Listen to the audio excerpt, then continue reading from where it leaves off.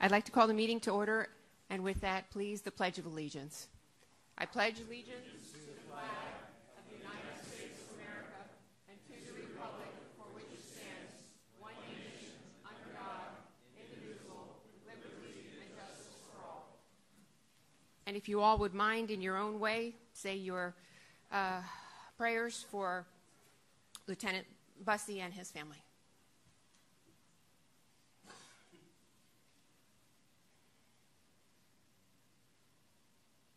Thank you.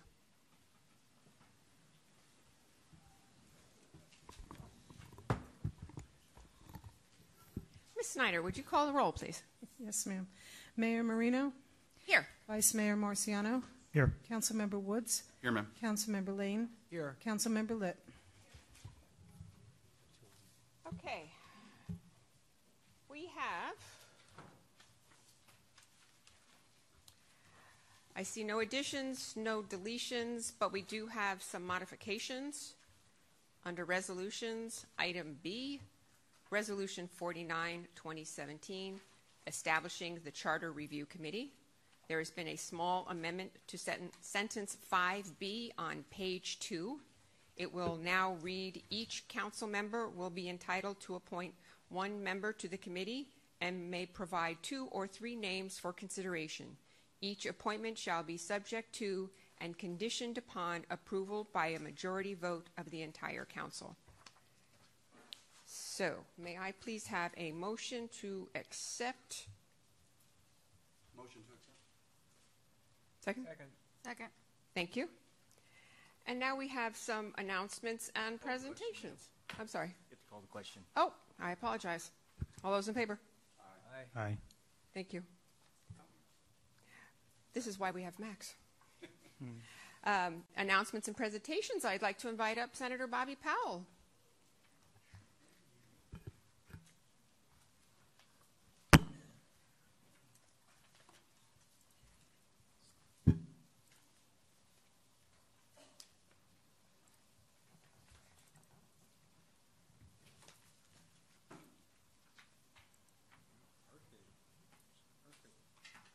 Thank you, Mayor, and thank you, Council, for indulging me for a moment. That was Ben Durgan, who served as a legislative assistant in my office. I am so glad to be back home from Tallahassee and also back in the city of Palm Beach Gardens, where I am a graduate, a Gator, a graduate of Palm Beach Gardens High School class of 1999, and there were many, many days as a member of the track and field team that I ran right past this site and played on this site, played here, and I'm glad to be here. I am Bobby Powell, Jr., State Senator for Senate District 30, which starts in Palm Beach, the island, and covers all of West Palm Beach, goes through Royal Palm Beach, and then comes north where we capture this great city of Palm Beach Gardens and go to the county line where we get everything south of Martin County. This is your Senate District 30 legislative update. I want to recognize also here with, well, not with me, but also here somewhere is my legislative colleague, Representative Rick Roth, who shares this particular area with me, and it's great to serve with him. As you know, we are the Florida legislature. We are 160 members strong. There are 40 senators, which I am glad to be a part of, glad to be in the Senate, where we do a few things. We stop bad legislation, we help to pass good legislation, and we also appropriate funding, which is very, very important. And to help do that, especially when it comes to the appropriations piece, I saw him here earlier as Mr. Matt Forrest, who is our Palm Beach Gardens lobbyist, who's very, very important and very instrumental when it comes to getting things done in Tallahassee, especially with regard to this great city. He was instrumental in making sure that we did the septic to sewer hookups, and that was put into that budget bill that we did. Palm Beach County has 13 legislators. I am the chair of the Palm Beach County Legislative Delegation. I am one of 4 senators.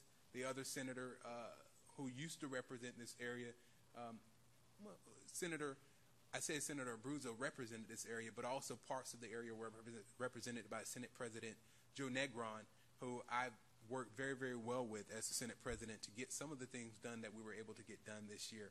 What's important is I also serve as the Vice Chair of the Transportation, Tourism, and Economic Development Appropriations Committee. That's important because we have a lot of infrastructure projects here in Palm Beach County that we need to work on and that we have worked on and we're continuing to get funding for. It's great to be in the Senate because in the Senate I got an opportunity to serve as the chair of the Joint Select Committee on Collective Bargaining. As you see this picture here, you see the Senate. This is not the Senate. This is the House. In the Senate, we're a little bit more reserved, so you really don't see us waving our hands that much. As a matter of fact, I tell people, some of my friends who were in the House when I was in the House, you know, way back when they walk over, I tell them you can actually feel the air change when you walk to the Senate. Some of the biggest issues that we dealt with this year in the legislature, and this year was a big year, where we ended up, instead of going the traditional 60 days, we had a 63-day session in order to finish up the budget in that final 3 days. And then we ended up going back for a special session to do a number of things, amongst those appropriate funding for Visit Florida, Enterprise Florida, and also to solve our mystery that dealt with medical marijuana. Other issues we dealt with, Lake Okeechobee drainage issues and discharges. Education was big this year. Healthcare. Opioids. We passed legislation with regard to fentanyl and carfentanil. Sober homes. The marketing of sober homes, not only in Palm Beach Gardens, but also all over Palm Beach County. Delray, as you look into the newspaper every day, we see that people are continuing to die from drug overdoses, but we also see in the newspaper nearly every day or every week, I'll say, someone's being arrested for patient brokering or something to deal with sober homes, and I'm glad that the State Attorney's Task Force is working diligently on that. One of the biggest attacks that we had this year in the legislative session was this attack on home rule.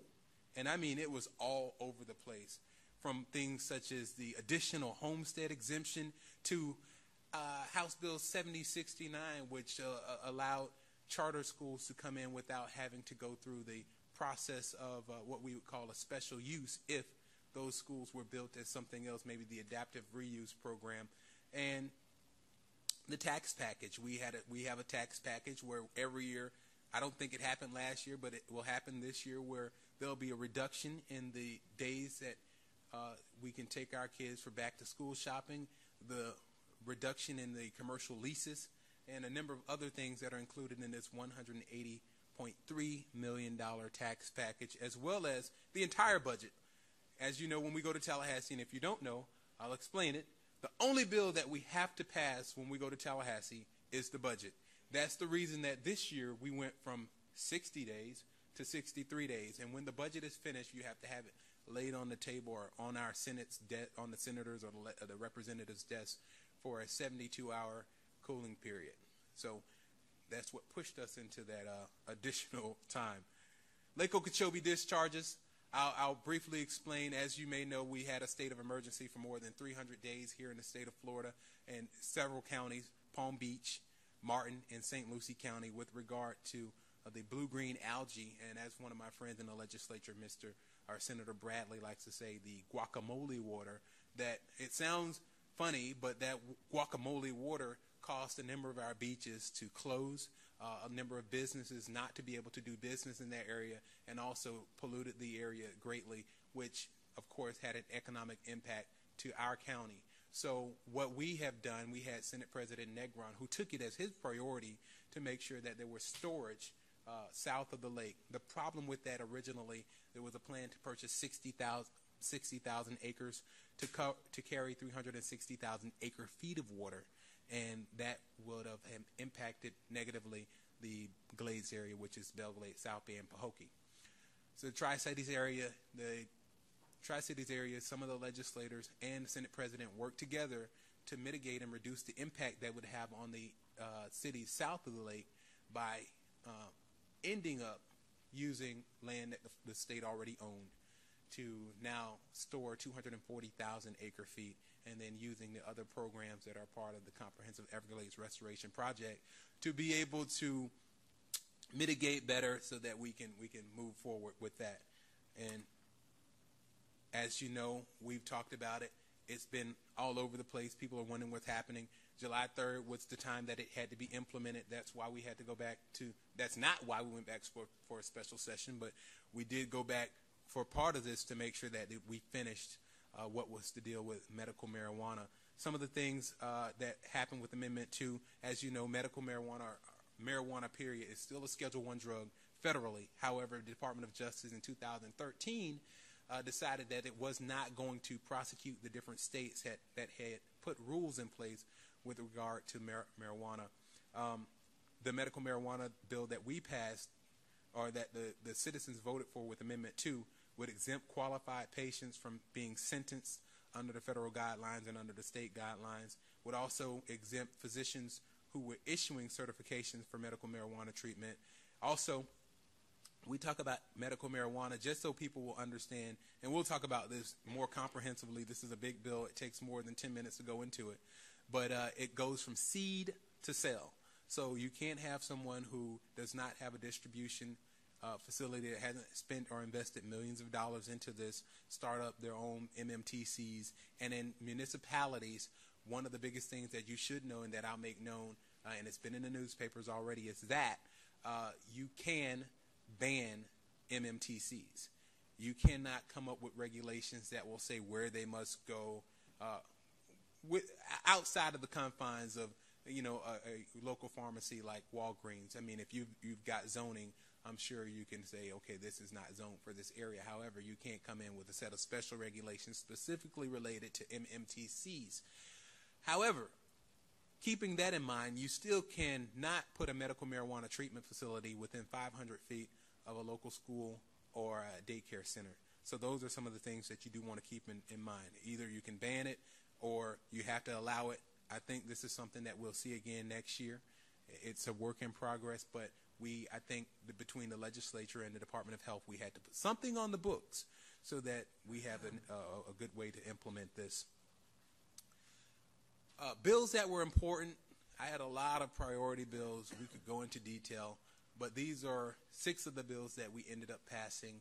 I want to point out the vessel registration. As I saw in the newspaper today, the Austin and Perry families look like they can or will be suing each other. And I think that's a huge tragedy and travesty that happened. I worked with Representative Marilyn Magar this year. She's the representative in the House who carried this piece of legislation. I carried it in the Senate, vessel registrations, which reduces the amount of registration fees that one pays on their vessel, their watercraft, with regard to having an EPIRB or NOAA, something recognized by the National Oceanic Atmospheric Administration, to be able to find these vessels if they're lost at sea. The reason we did this and the reason we pushed this so hard, Senate President Negron, it was one of his priorities as well. He couldn't run it because he's the Senate President. But the idea is we want to save lives, right? At the end of the day, had those young men had something where we could have found them quickly, there's a chance that they'd be here with us today. So by having this, it allows for people to take that extra step, save a few dollars, get an EPIRB on your vessel, and save more than just children, but save anybody who may be lost at sea. And also, I ran a piece of legislation with Representative Magar with regard to stroke centers. Many of us in here have had people in our families who've been impacted, if not ourselves, by high blood pressure or by strokes. And this adds acute stroke-ready facilities to the list of stroke centers that are available to mitigate the impact of people dying from strokes, and that's been very, very important to us. In terms of appropriations, I think my office with my team, along with our lobbyist, Mr. Matt Forrest, we were responsible for bringing more than $26 million back to Palm Beach County. Of course, after the governor came and did his chop of the $10 million, a lot, when you cover the biggest part of Palm Beach County, a lot of that cut out of that $10 million had my name on it as well. But we were able to be successful and bring some great things back to Palm Beach County. For mental illness, we're still underfunded here in Florida with regard to mental illness. I think we're still ranked 49th. But here in Palm Beach County, we got $500,000 in the budget for the Jerome Golden mental health facility on 45th Street in West Palm Beach. We brought funding back for the Loxahatchee River Preserve. What's big for this area is Place of Hope. We brought $2.9 million in for Place of Hope for the Welfare Reorganization Phase 3 program, which is big here. It helps a lot of young men and young people get back on their feet and move through life. And then, of course, education was important. When we talk about that special session, we don't mention the amount of money that we were able to get put back into the budget from the Senate side for the $9.8 million that we got in for the Life Sciences building at Florida Atlantic University. Palm Beach Gardens issues. Now, this is what is very, very important. And as I know, I got tipped off by our city clerk as well as our lobbyist, Mr. Forrest, and my team member, Mr. Durgan, worked on some of these issues to make sure that we were in the right place. I worked very well with the League of Cities as well as the Florida Association of Counties to kind of take our guys on some of the issues that we deal with locally. HB 807, and I know I had the Senate bill somewhere, the Senate version. That was the practice of substance abuse providers. That's the marketing that we talked about earlier with marketing sober homes. Representative Hager as well as Senator Jeff Clemens had a number of performance standards that would have to be in place so that we wouldn't continue to over-market these sober homes. And if people were using unfair practices to try to get people to come to these sober homes, and as we've seen, there's been a crackdown, that has been put in legislation to kind of stop some of that. A big one for Palm Beach Gardens was House Bill 867, Senate Bill 596. That's the utilities bill where they can come in, or a utility can come in and put a small wireless facility somewhere. A lot of us want 5G and 4G, but this has been an issue that, of course, the League of Cities was against, Florida Association of Counties was for. This bill was amended here 12 different times. When it came to us, I saw it when it got on the floor, and I know I talked to you about it. I talked to the League of Cities and a number of people about this piece of legislation. When it first came to us, there was no way that anyone could support it. They made a number of changes. It was worked down, whittled down. Some of the most egregious things were taken out of it. And finally, when it did hit the floor, it was something that most of us could support. It passed on the Senate floor by a vote of 33-1. And my good friend Victor Torres, he was the lone senator who was like, listen, I don't care what they change. It takes away home rule. And Senator Torres made sure he was down on that bill. House Bill 221, transportation network companies. As we continue to evolve, we got Uber and Lyft. This is something that I ended up supporting this year. Previously, I was against supporting this piece of legislation. However, as I become a huge supporter and rider of Uber, I haven't used Lyft yet. I've found out that many of the young people and the millennials, they live by this. And if you've known, I know people now who are 26 years old and older who don't even have driver's licenses, and I'm not sure how that works. But a lot of them depend on Uber, and a lot of them are from these metropolitan areas where they can call a car. It's there in 5 minutes or less, and they can maneuver. So that was something that I thought it was important to support. Public records relating to court fees. As you know, it was happening in the town of Ocean Ridge and a number of places in Palm Beach County where you have somebody going around requesting public records. If they don't get them in time, then they're suing the municipality, and we think that, and we were trying to come up with a way to not block people from getting public records, but if it was downright egregious and someone was trying to do it out of not in good faith, we came up with a piece of legislation that would slow that down and hinder it, so we wouldn't continue to lose money from our municipalities when we're short-staffed, especially some of these smaller municipalities trying to get public records exemptions for someone whose real intent is basically to sue the municipality, whether it be the county or the city or whatever municipality it is. So we supported that. We voted in favor of that. Economic programs, 5501, as you know, this is one of the things that we went back to. Originally, the House and Senate, the House had no funding in there in the budget for what we call Enterprise Florida or Visit Florida. And a part of that was because the House felt that and I should say the Speaker of the House more specifically felt that these funds were not being appropriated fairly and there was no watchdog over them.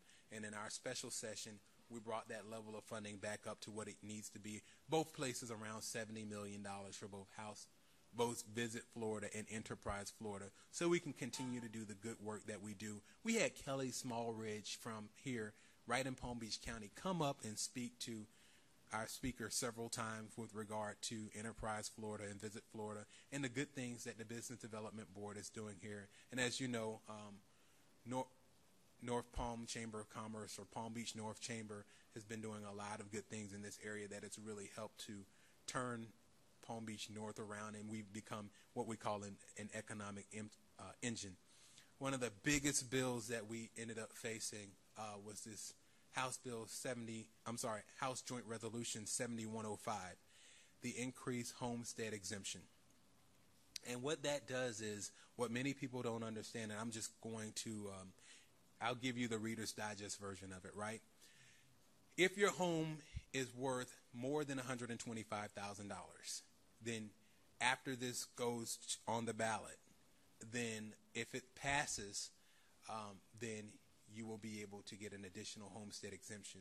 The problem with this is that our counties and municipalities are going to suffer. Now, the bill, and I debated this with my good friend, Senator Tom Lee, it holds out, I believe, 29 counties from being a part of this. So 29 counties will not be affected by this, meaning that they will vote on it, but they have no reason, or they have no reason why not to vote for it, because their counties won't be affected.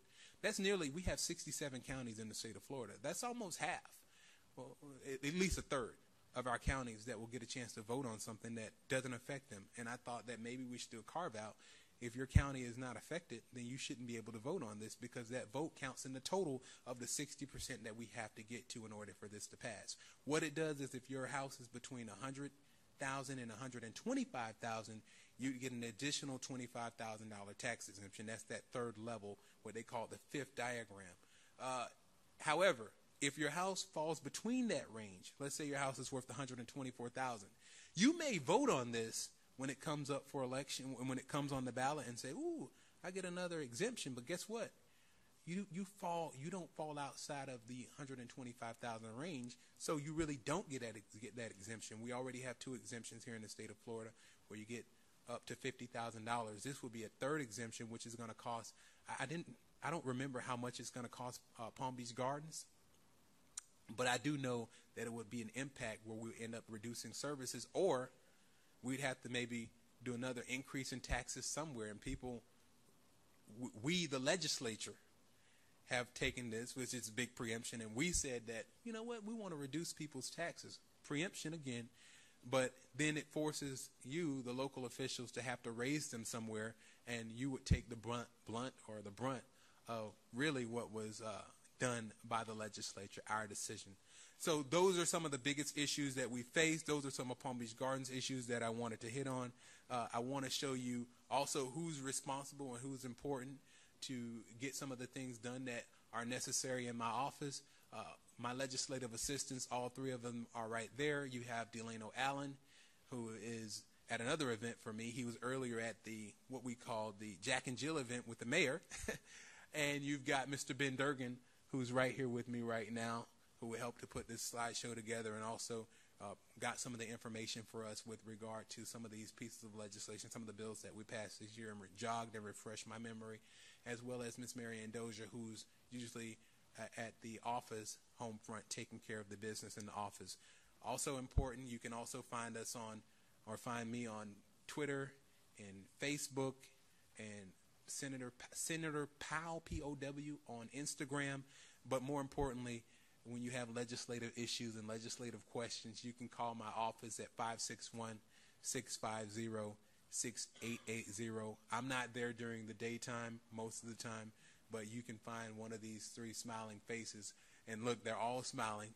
That means they're waiting for you to call so they can help you with regard to any of the issues dealing with a state agency, dealing with legislation, or dealing with getting funds appropriated to your community.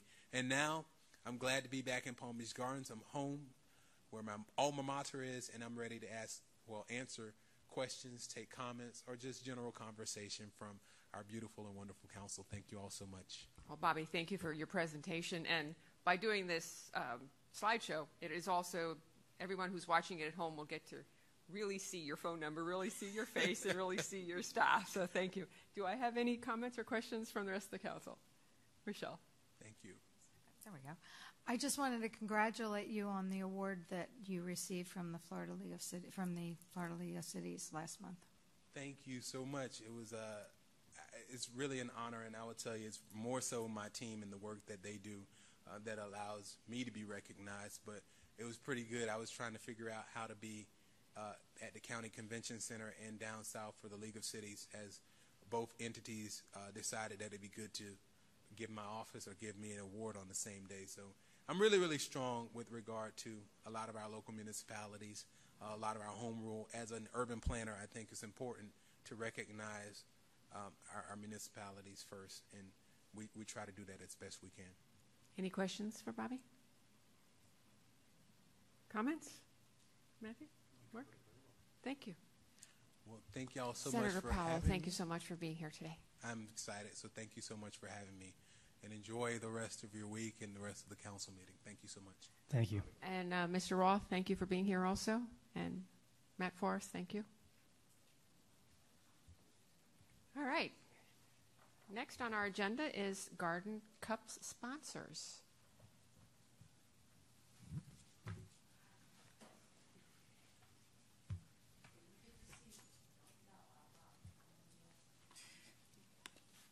I just want to know, is it more than last year? A little less, but we'll talk about why. Okay. Good evening, Council. Charlotte Przensky for the record. I'm here this evening to share with you the wonderful results of our 2017 Gardens Cup and to recognize those people who made it happen. Before we go into all of that, I want to recognize the two people that are standing with me, Sherry and Justin. I'm really just the person who gets to stand here and talk about all the wonderful things that goes on at the golf course.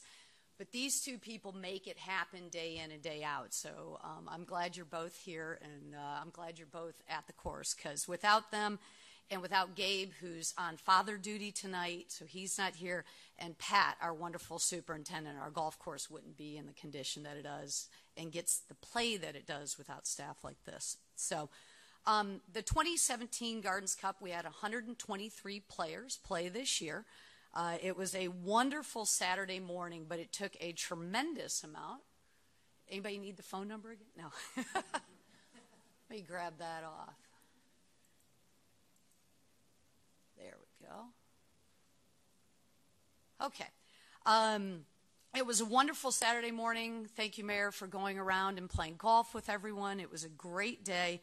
But this year was very special. We've been doing the Gardens Cup for a couple of years now, and as you know, we do this tournament to raise funds for your city Spirit Team. The Spirit Team is a very dedicated group, volunteer group of city staff members who do the wonderful things to recognize all of the work that your city staff does. They run breakfasts, recognition, holiday events. They're the cheer team. They do things even for charities in our community. But as you know, they don't receive funding from the city budget. So this tournament is very important to what they do. And this year was special because now that we're in our third or fourth year, everyone came together and made it a fabulous event. So even though it's a little bit less, the quality this year was a little bit better. Our prizes were better. Everything that we did was just another notch up, because our goal was to make it to be very similar as the Mayor's Cup each year, the quality, so we attract people. So volunteers, I'm going to ask you to stand and be recognized. These are the people who worked. We had Alana, Ann, Lily, Candace, Danny, Dawn, Deborah, and if you're not standing, please do. Izzy, Joanne, Kumra, Mary, Norm, Sean, Tim Ford, Wendy, Daniel, Jen Nelly, Brooke, Barb, Brandon, Teresa, Lauren, Crystal. All of these people worked very hard to make this event happen. And I want to tell you, the golf staff appreciate everything you did this year, because it was a wonderful year. So thank you very much.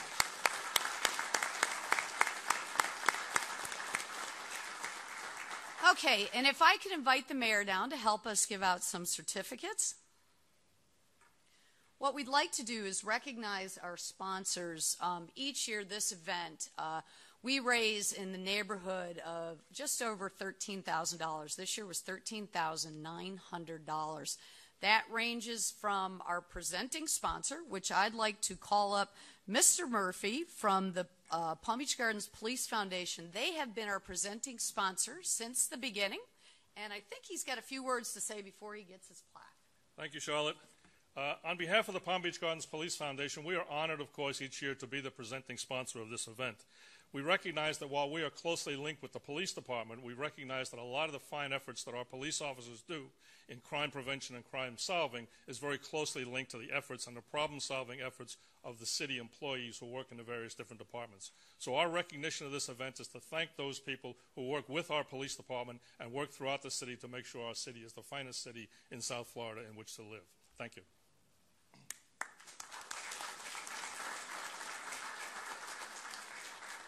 And if you could stay there, we're going to bring everyone up. Maybe come right here. Our next sponsor is a gentleman who has been with us and always answers my call when I ask him. Mr. Tom Carnes. He is representing the Gardens Mall and the PGA Corridor Association.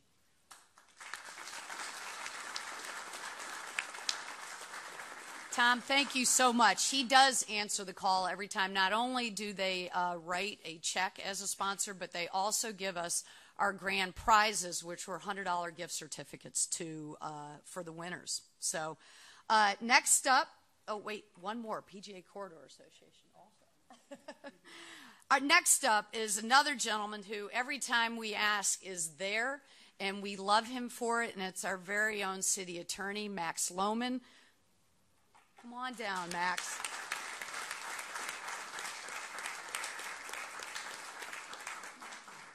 Did Tom leave? Where'd Tom go? Yeah, no, Mr. Murphy. Come on, you got to stay up. Yeah, we're going to get a big picture. Okay, next one. And again, another group that always answers the call for us.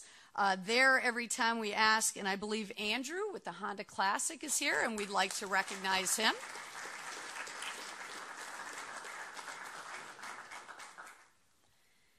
And then another one who's been with us since the inception, and it's BBX Capital Real Estate, also a member of the corridor, and we have Blaze with us tonight.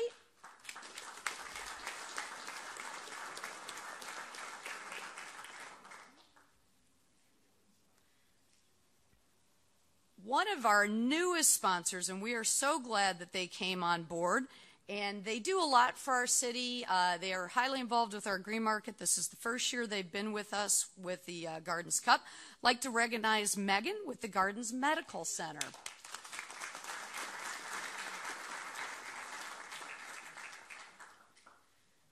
And a few others, which I don't believe are represented this night. Alan Norton and Blue, who work with our city and our Human Resources Department. And the Palm Beach Gardens Youth Athletic Association. Did anyone? No, they didn't answer. They were a new sponsor also this year. So with that, what I'd like to do, Sherry and Justin, if you could do the honors. This year, our donation is $15,697 to the Spirit Team.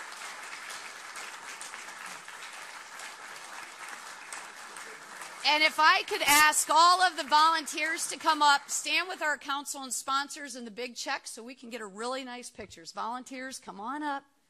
Izzy, don't be shy. Come on in. If we can get our sponsors to stand around also. Okay, Candace first. How do you want to come to her? Okay, everybody, let's just stack just a little bit. Rest of our council. Right there.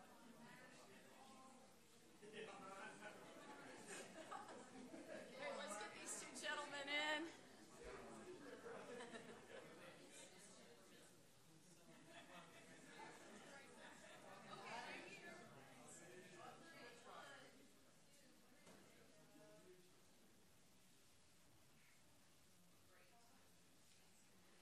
Thank you all to our sponsors. We'll see you all next year in May. Thank you.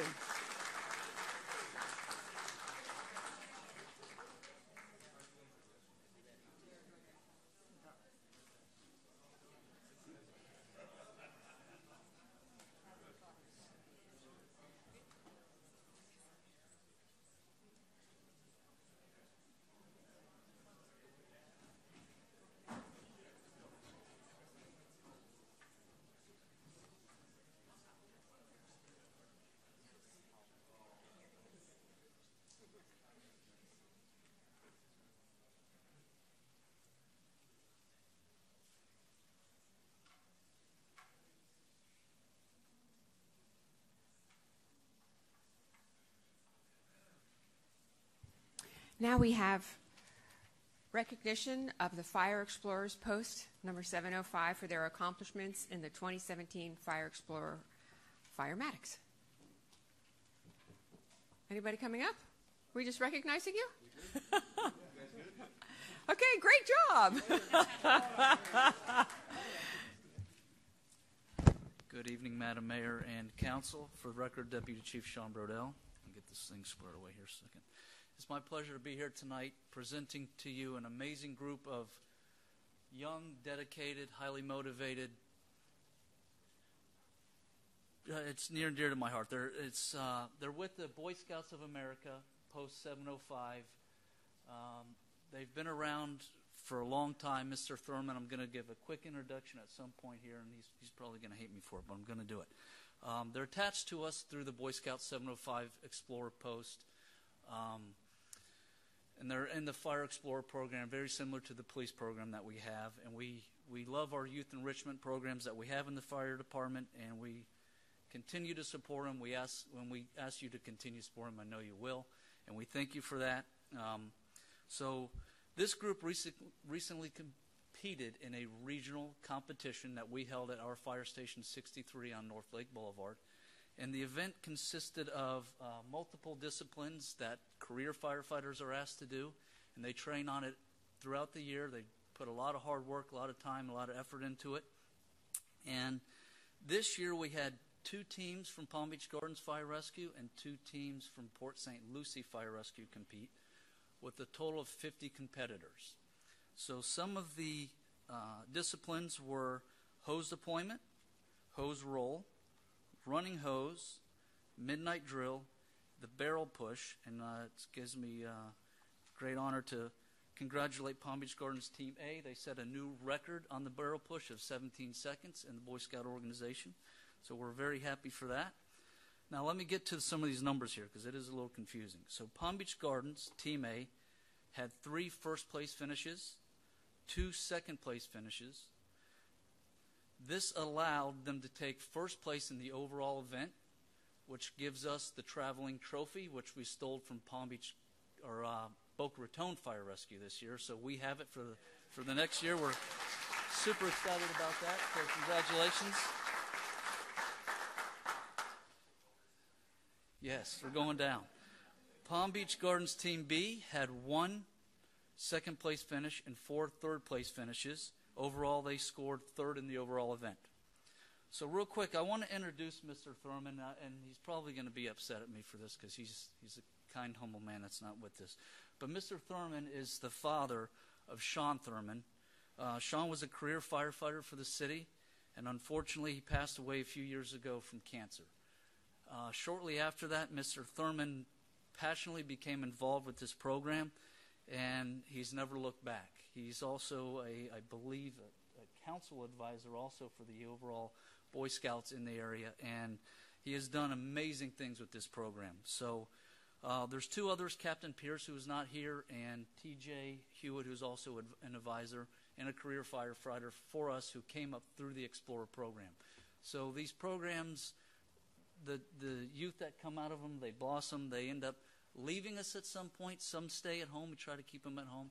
But most of the individuals that come through the program end up hired somewhere in the state as a firefighter paramedic. So these are the programs that the city continues to support, and we thank you guys for that, Mr. Ferris, Council, for the continued support. I know small investments today make great dividends in the future, and we love having these programs as a part of the fire rescue and throughout the city. I'm also a resident, and I see 2 young kids coming up, and I love the youth enrichment, and that's what brought me from Jupiter. I was a Jupiter boy forever and ever, and I moved here about 7 years ago.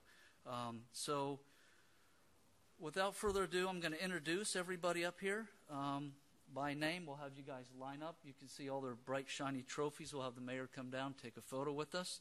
Let me get to the names here. It's on page 3. So we have Wyatt Kinzer, Michaela Holder, Ryan Pryor, Jacob Bachstrom, Hunter Rich, John Sweeney, Sky Underwood, Joseph Johnson, Ethan Travers, Evan Travers, James Barca, Daniel Allen, Jackson Brandt, Ryan Stanko, Michael Curry, Carson Kinzer, Christian Ulrich, Tommy Goggerty, I think I got it right, Tommy, Devin Jacobs.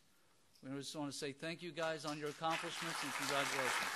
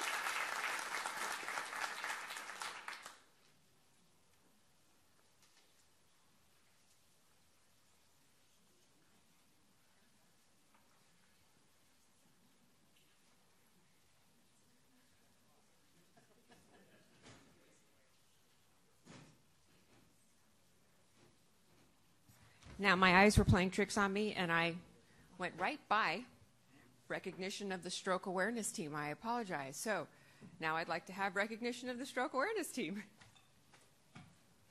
For those of you keeping score, that's item C on the agenda.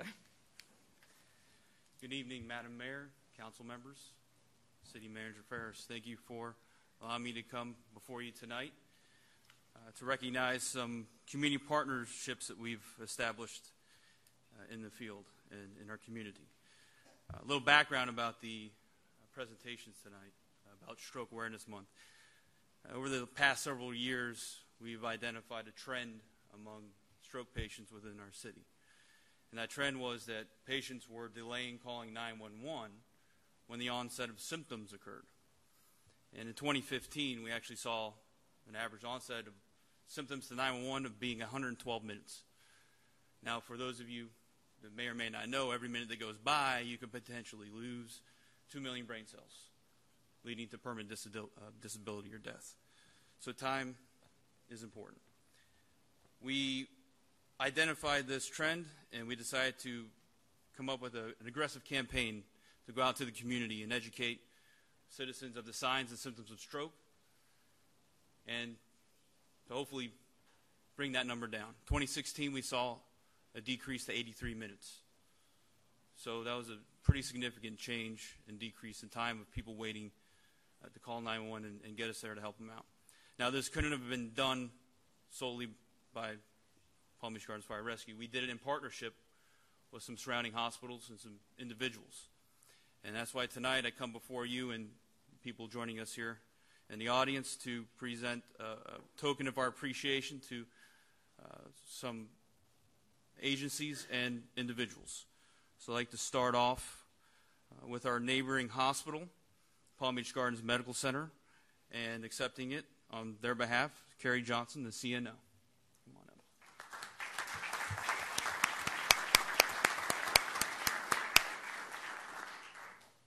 You can go ahead and just stay up. We'll take a picture at the end. Also, I'd like to say to Rick Nagler, the COO of St. Mary's Medical Center, come on up.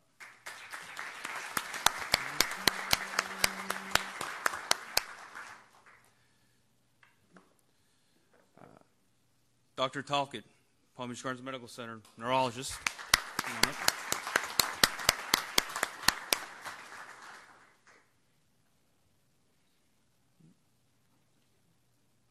Tiffany Trim, neuroscience manager at St. Mary's Medical Center.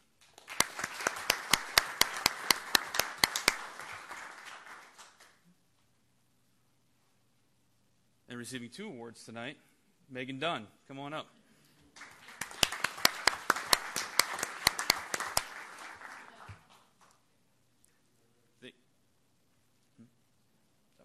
I'd like to thank everyone who helped this year's Stroke Awareness Month be a huge success. We hope that at the end of the year we will see an even more of a decrease in that delay of activating 911.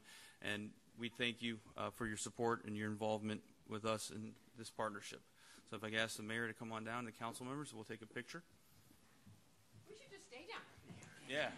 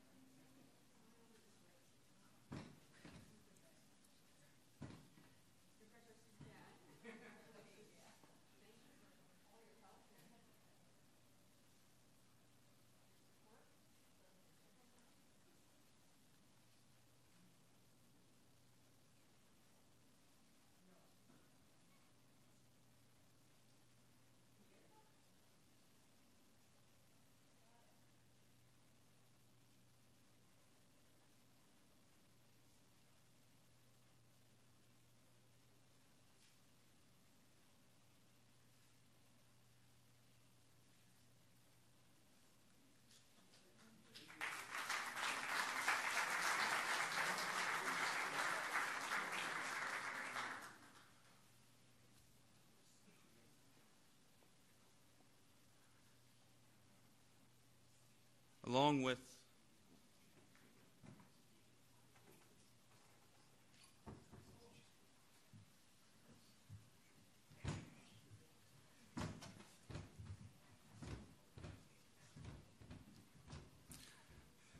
with the stroke presentation that we've just completed, American Heart Association is also here, and American Stroke Association for a presentation.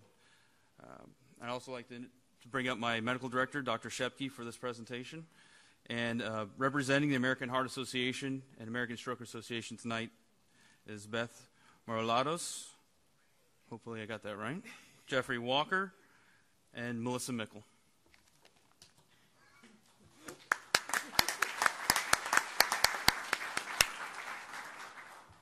Good evening. It's a pleasure to be here. Palm Beach Gardens Fire Rescue has received the 2017 American Heart Association's Mission Lifeline EMS Gold Plus Award. This award recognizes its commitment and success in implementing specific quality improvement measures for the treatment of patients who suffer a severe heart attack known as a STEMI. That's ST elevation myocardial infarction. Palm Beach Garden Fire Rescue provided a percentage of adult out-of-hospital cardiac arrest patients with sustained return of spontaneous circulation for at least 20 minutes until they arrived at an emergency department. Additionally, they successfully positioned a 12-lead EKG prior to hospital arrival. Every year, almost 300,000 people experience a STEMI, a type of heart attack caused by a complete blockage of blood flow to the heart that requires timely treatment. To prevent death, it's critical to restore blood flow as quickly as possible, either by surgically opening the blocked vessel or by giving clot-busting medication. Emergency medical system providers are vital to the success of Mission Lifeline. EMS agencies provide education in STEMI identification and access to a 12-lead EKG machine and follow protocol derived from the American Heart Association and American College of Cardiology guidelines. The correct tools and training allow EMS providers to rapidly identify STEMI, promptly notify the medical center, and trigger early response from the awaiting hospital personnel. The American Heart Association would like to extend its sincere thanks to you, Mayor Marino, to all of our city commissioners, to the Fire and Rescue Chief, Keith Breyer, to the Division Chief of Emergency Medical Services, Corey J. Bissett, to the EMS Medical Director, Dr. Ken Shepke, and, of course, to the Palm Beach Gardens Fire Rescue. For the hundreds and really even thousands of lives saved each and every year, thank you to our city commissioners for providing the funding and processes in place to allow our Palm Beach Gardens Fire Rescue to serve the citizens of Palm Beach Gardens. congratulations on a job well done and for this incredible life-saving work that you do. Thank you.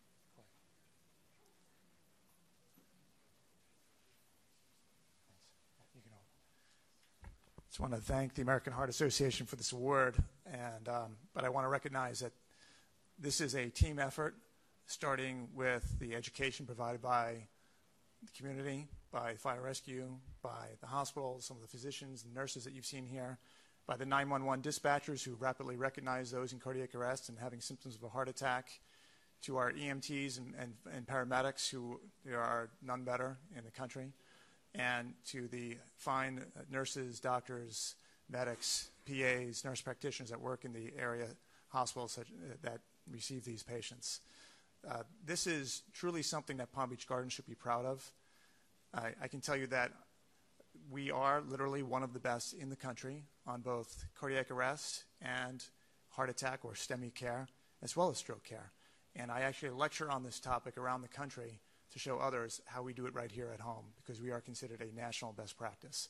So we should be very proud here locally. Thank you for the award.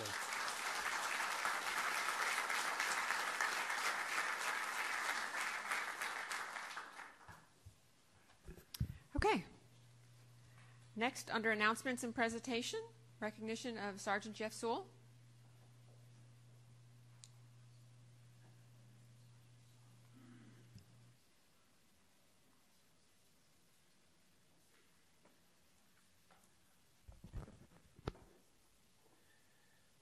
Good evening, Madam Mayor and Council and staff. For the record, my name is Paul Rogers, and I'm the Major with the Palm Beach Gardens Police Department in charge of our Special Operations Bureau. On Thursday, May 25th, 2017, Sergeant Jeffrey Sewell was awarded the annual Community Policing Award by the American Society for Industrial Security. Sergeant Sewell was in competition to receive this award against community policing officers and deputies from law enforcement agencies in Palm Beach County, Martin, St. Lucie, and Indian River. So there was a lot of competition with this. For 18 years, the City of Palm Beach Gardens has embraced the practice of crime prevention through environmental design, which is also known as CPTED, and has incorporated this practice into all new redevelopment and construction throughout the city. Sergeant Sewell has taken ownership of the CPTED program and has grown it into new levels, and has been recently demonstrated with the revision and implementation of a brand new citywide comprehensive ordinance. So Sergeant Sewell has also assisted neighboring jurisdictions with reviewing plans, modifying their ordinances, and answering technical questions. While it's nearly impossible to measure the amount of crime which has been prevented, crime statistics provide an insight that the program is working. The police department has seen a 40% decrease in commercial robberies and a 17% decrease in non-residential burglaries in recent years. As our city continues to grow, Sergeant Sewell's experience, training, and attention to detail will develop and redevelop large crime-resistant commercial centers and residential communities, improving the quality of life for the residents and visitors to our city. Ladies and gentlemen, Sergeant Sewell.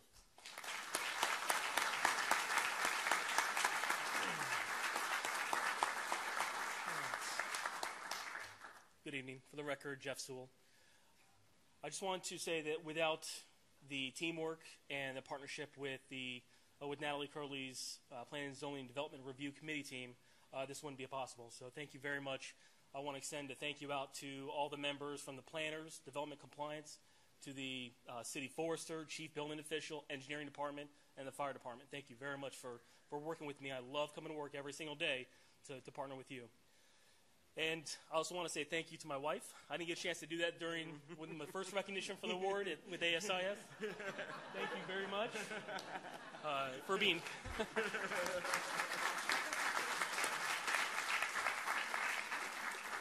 I just want to say that she's very patient with me while I pursue my passion and putting extra hours in with the station. So thank you very much, honey. Again, this award, I'll gladly keep it in my office, but to be honest, it belongs to all of us with the DRC staff members. So thank you very much, ma'am, and thank you, Chief. Thank you, city staff members. Thank you so very much, and thank you for your dedication.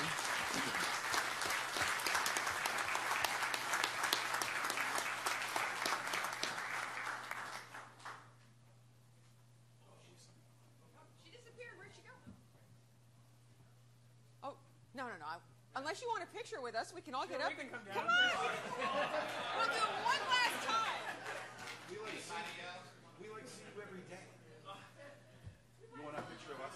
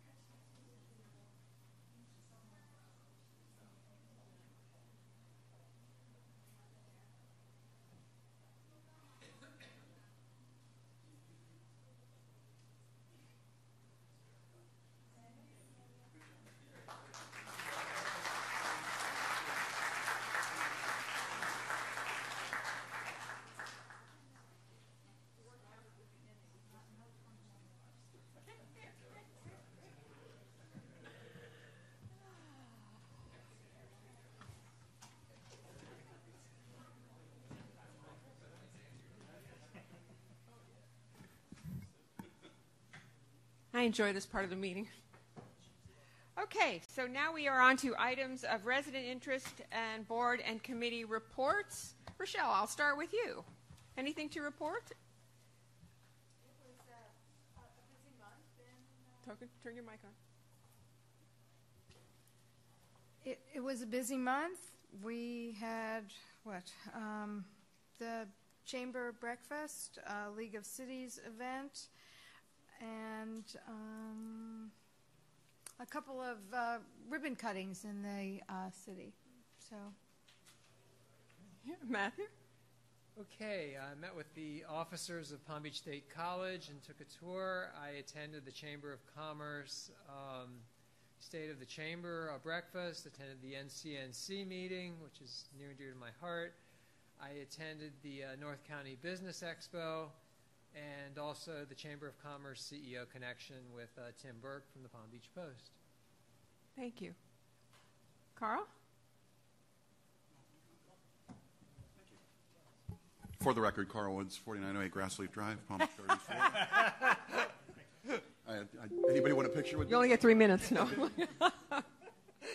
I'm totally going to go a different directions with items of public interest, and I hope all of you guys will follow me. And I actually wrote down my thoughts. So, hi everybody, and again, and welcome to our meeting.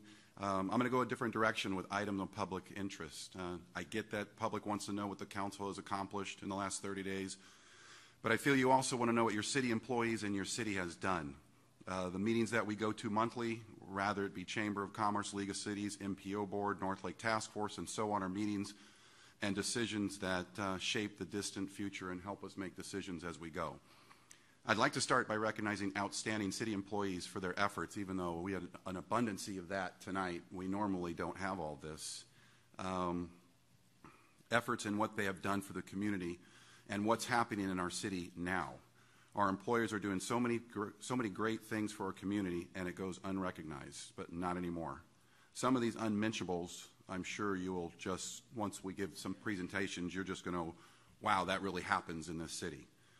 Tonight, for the first time as we go forward with this in effort to bring each item to life, I will try and have a short PowerPoint presentation as I read the letters that have been generated to either council or the city manager. I have requested of the city manager to have department heads pay special attention, as I know they already do, to outstanding efforts by employees or citizens and try and have some pictures if possible. Of course, I would love to mention all the employees and their efforts, but I will focus on the ones that stand out and truly feel these are items of public interest. But it doesn't stop here. I think an item for public interest is everything that's going on in the city. How is the golf course clubhouse going? How's Alton project moving along? What about the bridge on Elm Street? These are things we can visually see but are not seen by everybody. It's not too hard to report monthly on progress on what the city is. And for example, I'm just going to, Alicia, if you can bring that one up. Here is a call that I received. On June 29th, I received an email from the president of Thurston Association and PGA National. Her name's Anita Carbone, requesting assistance with a situation with renters in the neighborhood who moved out and left numerous plastic bags full of garbage, including food, drinks, so on, in the street. They also left it as shown, boxes full of goods, toys, furniture, athletic equipment, other items, and so on. And what you can't see in this picture is all of the perishables that were left out, and they requested the Waste Management to come and pick it up. So I received and wanted to share the nice thank you and email received from Mrs. Carbone, recognize the city's prompt response and action regarding this mess.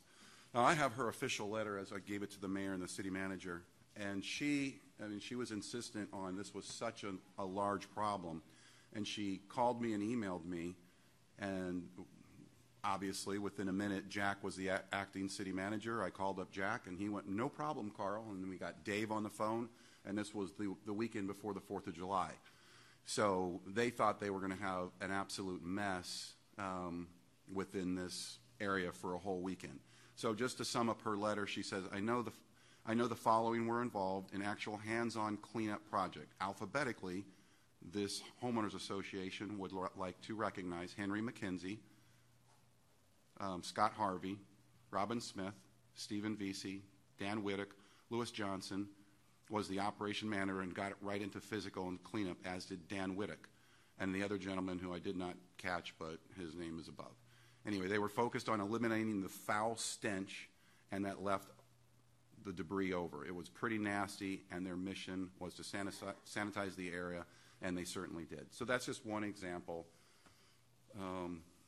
of one thing. And Alicia, if we can go on to the next one. Thank you.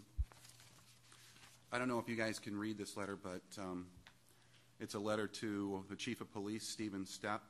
On June 20th, the city's police department received a letter from the Fire Chief Robert F. Hochurl of the City of Fort Lauderdale Fire Department Rescue to say thank you and recognition and formally commend Officer Daniel Abrera. Officer Abrera was first to arrive on scene of a 3-vehicle accident late in the evening, May 17, 2017.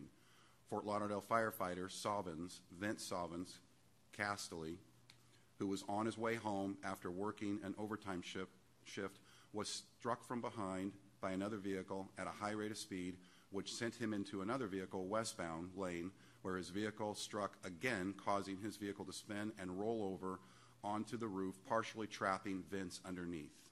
This violent accident ruptured the full tank. Officer Abrera was first to arrive on scene. He crawled underneath an overturned vehicle to rendered aid, administered supportive care and encouragement to firefighter Castelli until Palm Beach County and West Palm Beach firefighters arrived. Firefighter Castelli was extricated and in critical condition with severe spinal injury. He was airlifted to St. Mary Hospital where for the first several weeks and now has a long road of recovery and rehabilitation ahead of him. He has left St. Mary's for the Shepherd Center Spinal Cord Injury and Rehabilitation Hospital in Atlanta, Georgia. To quote the section of the Fire Chief Hocher's letter, Officer Abrera demonstrated extraordinary courage, commitment, compassion, and without regard for his own personal safety, he crawled under an overturned vehicle in hazardous and flammable environment to render aid to vents until relieved by the fire rescue. Therefore, because of Officer Daniel Abrera's heroic actions, please extend our sincere gratitude, thanks, and appreciation to him.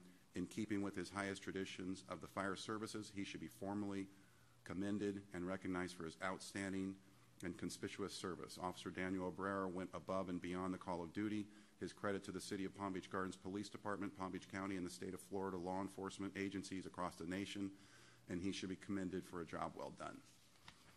So I'm going to start doing things like that. Of course, I know it's important that we share how many meetings that we go to, and I encourage my other council members to kind of spicing up letters of public interest, because there's a lot of things going on in the city, and I just want to move this direction with my little time. Still keep it short so we're not going too long. And yeah, I know you do a good job at that. But these are this is our very first time doing it, and I hope to continue with this with some PowerPoint presentations, and hopefully it'll get better, and we'll let you guys really know what's going on within the city as well. Thank you. Thank you, Carl. Mark. Well, thanks, Carl. I think that's important to know that all of our residents, we do get emails, and we do want to make sure that you all know that we are available, accessible for anything that happens. And, we read them, and I'm glad, Carl, that you brought it up so that everyone knows what a great job our city staff can do for our residents. And it's not us, it's them, and that's what a great city does. So going back to some of the boring ways of reporting what we did, the city did have a nice hurricane preparedness event here back on June 8th. Maria and I were here for that. That was great. NCNC was always good to be a part of that. The business in your backyard at the Homewood Suites. I did miss the Beeline workshop, but I am interested to hear if we have when that becomes a little bit more available, to hear more about what happened there. I did get a chance to spend a few hours with Chief Breyer and tour the fire station, so thank you for that. That was a good experience to see the camaraderie that our fire medics have in all the different departments. And yes, we did go to a ribbon cutting at Swimtastic, and I think that was really great because small mom and pop businesses is what really makes a community and a city special, and that's what we have in the city. And it was great to see a young family kind of building a business with their passion to have a swim school for young children. So it always breaks our heart when you read something in the paper about a child that falls in a pool and doesn't know how to swim. So amazingly, here in Florida, that happens, and our children don't know how to swim. So this was a great small business, and I hope that they have great success. Thank you. Well, it was a busy month, and I attended over 20 municipal, county, statewide meetings, business openings and recognitions, and city events. And as you've heard, some of those would include the Palm Beach North Chamber Annual State of the Chamber, the Metropolitan Planning Organization Board meeting, which I would like to do a shout out to Natalie and Mike Morrow. We had a big discussion about I-95 and North Lake. It was a key discussion, and Natalie and Mike were very instrumental in convincing FDOT to make the redesign as simple and concise as possible. The impact on businesses has been tremendously reduced from the original proposal, so I thank you. That was hard work, well done, kudos to you all. Palm Beach County League of Cities, District 1 luncheon, board meeting, general membership meeting, but a common theme with all of those meetings was the legislation that has passed concerning sober homes and medical marijuana. So Treasure Coast Regional Planning Council, I know we're going to have a presentation later, but there was also a presentation about FP&L's 10-year power plant site plan and options for conservation, and I believe it's actually going to lead to a meeting with the city about some solar plans we may be able to incorporate. And actually, County Commissioner Hal Valashay discussed the GL Homes land swap issue. So interesting things happen in these meetings. As Mark said, we had the Weather the Storm event. I'd like to thank our staff who came out and manned booths and handed things out, and our sponsors also. We couldn't do it without you or the sponsors. Thank you very much. Board of County Commissioners meeting. You may have read it in the paper. Members of our Parks and Rec staff for both the city and the county and I presented the district park plan, and the commission was overwhelmingly in support of the development of the park. Also met with Scripps Research along with many local elected officials, and the discussion of incubator space was a top priority along with the pairing of technology and innovation companies with bioscience for future expansion. Funding has changed, and Scripps, along with other bioscience companies, need to find more creative ways to fund their projects and find support staff and space. I'd also like to do a shout out to Chief Stepp for the NCNC meeting presentation. He was very informative, and he works very well with other law enforcement agencies in the area and also nationwide. And one of the interesting statistics from the chief is that there is less crime in Palm Beach Gardens now than in the 1980s, and the population has more than tripled since then. And I'd also like to say thank you to the chief for meeting with some parents and new drivers, 16-year-olds. A friend of mine came up to me and said, is it possible for me to have Chief Stepp talk to my 16-year-old and scare him straight? So thank you for doing that, Chief. You're accommodating our constituents, and that's a wonderful thing to do. But he was also very impressed with the Tactical Center and your thoroughness and your patience. So thank you very much. Chief, I got a 16-year-old coming up on a driver's license, so I'll be sure to have you. Chief, I got a 26-year-old that still can't drive. Oh my gosh, look what I started. Talking about the Beeline and North Lake Boulevard workshop, I think we left the workshop with more questions than answers, so there will be another one of those in the future. I know they said they didn't want to, but I think they're going to have to because there were way too many unanswered questions.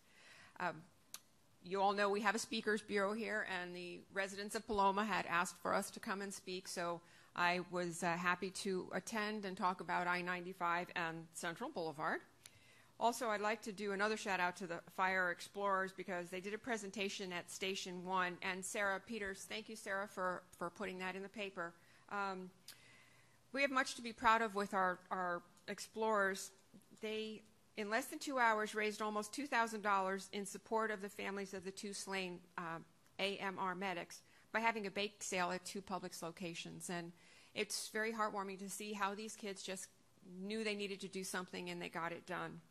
And I know Andrew George from the Honda Classic was here and left, and I do wanted to say that they continue to be one of the biggest supporters of our local agencies in our community, and they recently did their check presentation at Marisol. So, Andrew, you're gone, but thank you.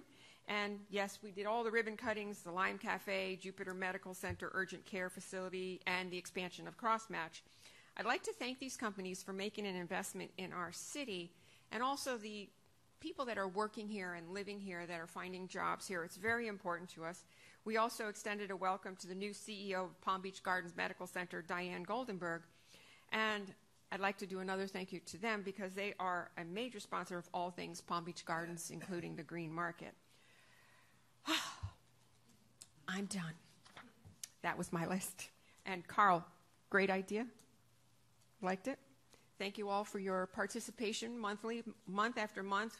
We do go out into the community. We do listen to the public. We do invite the public here. These are wonderful things to do. And speaking of inviting the public here, we now have comments from the public for items not on the agenda. If you haven't submitted a request, please do so now. I had 2 cards. Mr. Tom Carnes.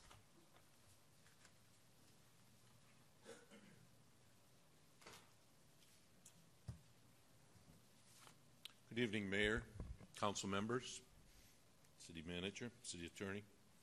My name is Tom Carnes, 3101 PGA Boulevard. I'm here to say a few brief words regarding the PGA Corridor Association.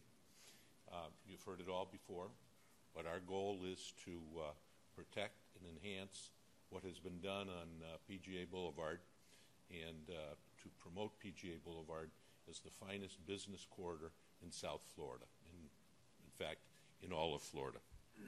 A couple of things that I'd like to take care of. First, I see that that the evaluation of the city manager is on tonight's agenda, and on behalf of the Business Corridor, the PGA Corridor Association, I'd like to give a 2 thumbs up to Ron Ferris. He always does a great job. He's always more than willing to come over and meet with our board at our board meetings, explain to us what's going on in the city, answer our questions, and solicit any comments that we might have. He does a fabulous job doing that. I'm a little we have a program coming up on September 13th at 7:30 at the Embassy Suites. So don't go to the wrong place, because usually it's at the Marriott, but this one's at the Embassy Suites. And the title of that is Mobility Around the Gardens. So some of the things you brought up, I'm sure by that time will be refreshed. Mayor Marino is going to be the moderator, and Natalie Crowley will be one of the panel, as well as representatives from the County Transportation Authority and Treasure Coast Regional Planning. So please, that's September 13th, 7:30 at the Embassy Suites. Now, I got to say, I'm kind of remiss. I'm very familiar with the Police Explorers and all the great things that they do, and I'm not as familiar with the Fire Explorers. But if they can, and it sounds like they are with the awards they're winning, get up anywhere near where the Police Explorers are and the awards they win, it is just great. What a great program. And you're kind of grooming these people to come up to the police department, the fire department, their local residents. Hopefully they'll stay here and just, serve as backup and replacements for those police and fire department members that are leaving. So congratulations to them. Has there been? Did I not get the memo or something? This is, I think, and I've probably been to many of these council members. I've never seen everyone have a necktie on before, and I really feel like I'm kind of underdressed here. So, did everyone know you're going to take that many pictures tonight? Was that Don't they look good? It's the new guard. So, and congratulations to the police department on the decrease in the crime. That's always great to hear. And that's about it. See you in September. Thank you so much, Tom. And my last card is from Tom Murphy.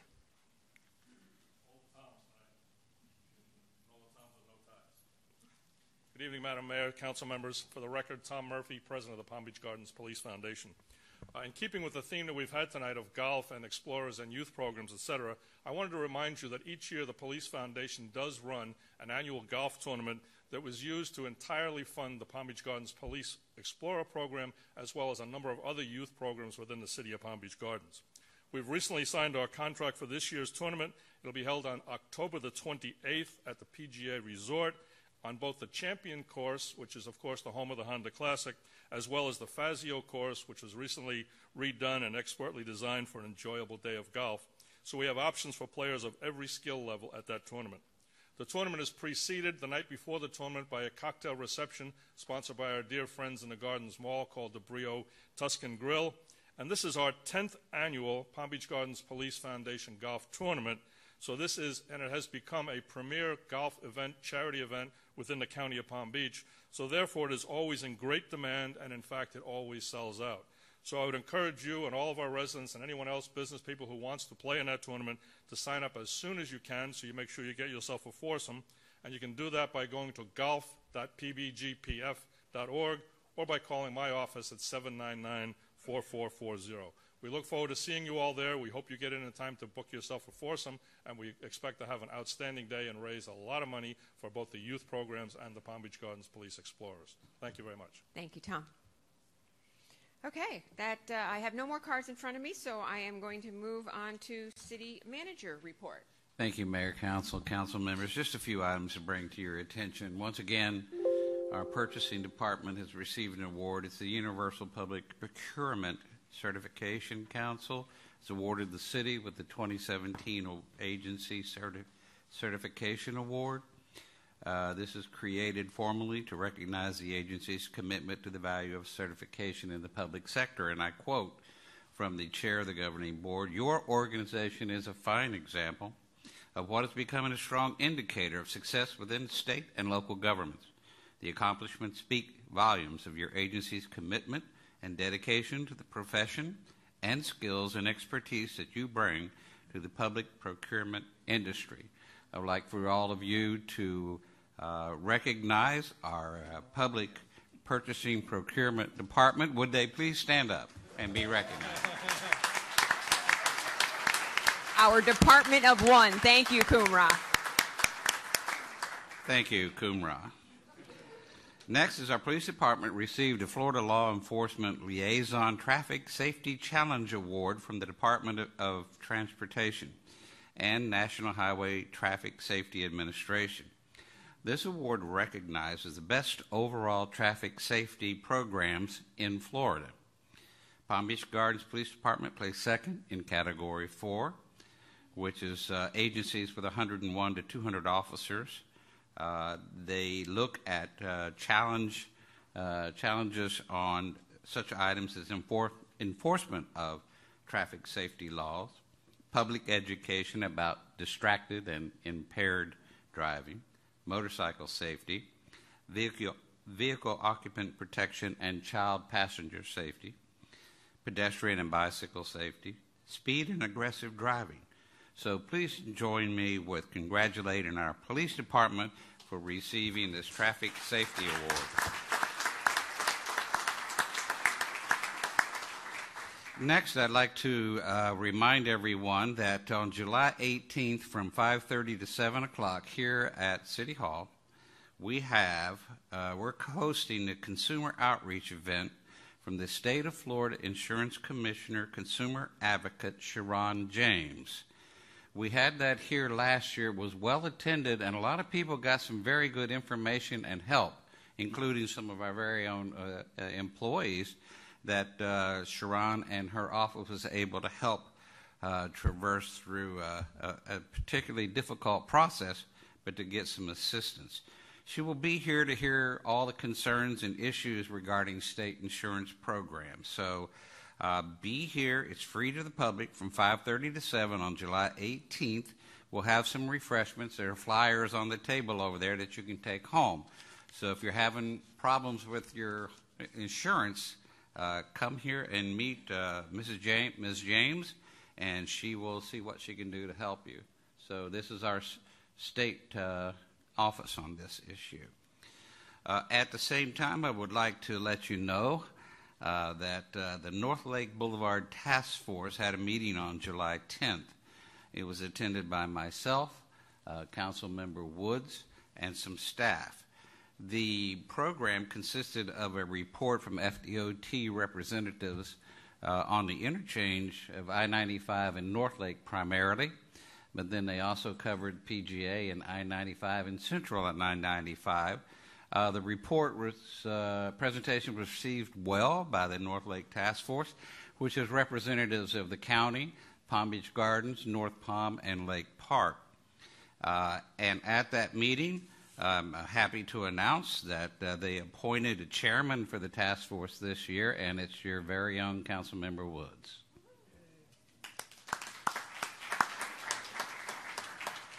Also today, we spent a couple of hours with Councilmember Lane and the representatives of the Gardens of Woodbury HOA in discussing concerns, issues, and mitigation strategies for the extension of the Shady Lakes Drive.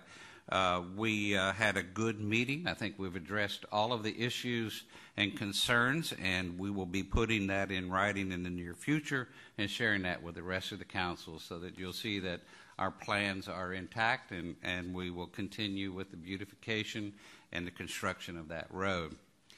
Also, we did have a budget oversight meeting on June 22, of which on the 23rd we sent the draft minutes and audio file link to all the council members. Once the minutes have been approved and adopted by that board, we'll put them on the public website for our citizens to see. And we'll do the same for all of the other boards that we're currently meeting with. And I believe that's the end of my report. All right, we have a large consent agenda. Does anyone have anything they want to pull from the agenda? Yes, I'm going Go ahead, Matt. to. Mark, go ahead. I just wanted a brief presentation, Natalie, on Resolution 45, as we discussed yesterday at our meeting. I'd like to pull Purchase Award RFQ 2017-013RC about the new tennis center, as we discussed yesterday. And I would actually like to pull Proclamation R and Proclamation S. I see Cynthia Healthco and Karen Harvey in the audience, and I'd like to give you your proclamations in person. So with that, may I have a motion to approve the consent agenda with the items we have removed? So moved. Second? Second. Favor? Aye. Thank you. Okay, let me do the proclamations first, and then we'll do the presentations.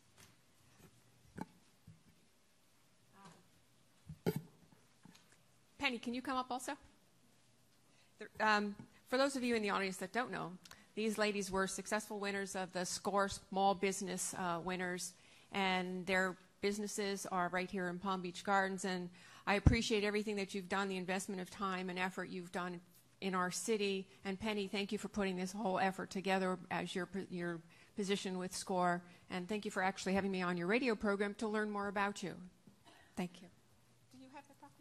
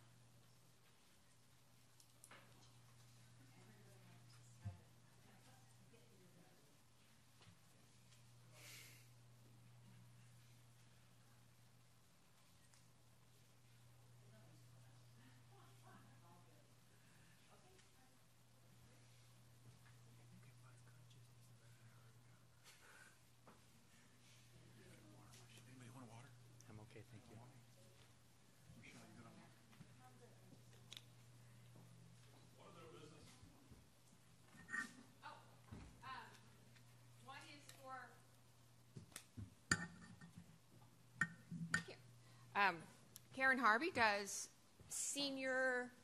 Karen, why don't you take a second and describe what you do? And Cynthia, why don't you do the same? Shame on me for not doing that myself. But it's better coming from you. Thank you for giving me the opportunity to do so. I have a business called Senior Transition Would you Solutions. give us your name and address for the record? Karen Harvey, 5177 Spice Drive, Palm Beach Gardens, 33418. Thank you. My company is called Senior Transition Solutions, Inc., and we help seniors with all the overwhelming details associated with moving, liquidation, and organizing. So we help seniors who are going through this overwhelming transition, moving from a home of 20, 30, 50-plus years of accumulated treasures and memories, and moving from their home into a new home sweet home. So we take care of all the details associated with moving by coordinating all the different elements from getting prepared, sorting, packing, unpacking, and finally setting up their new home, unpacking all their stuff, making the beds, organizing the closets, hanging the pictures, you name it, we do it.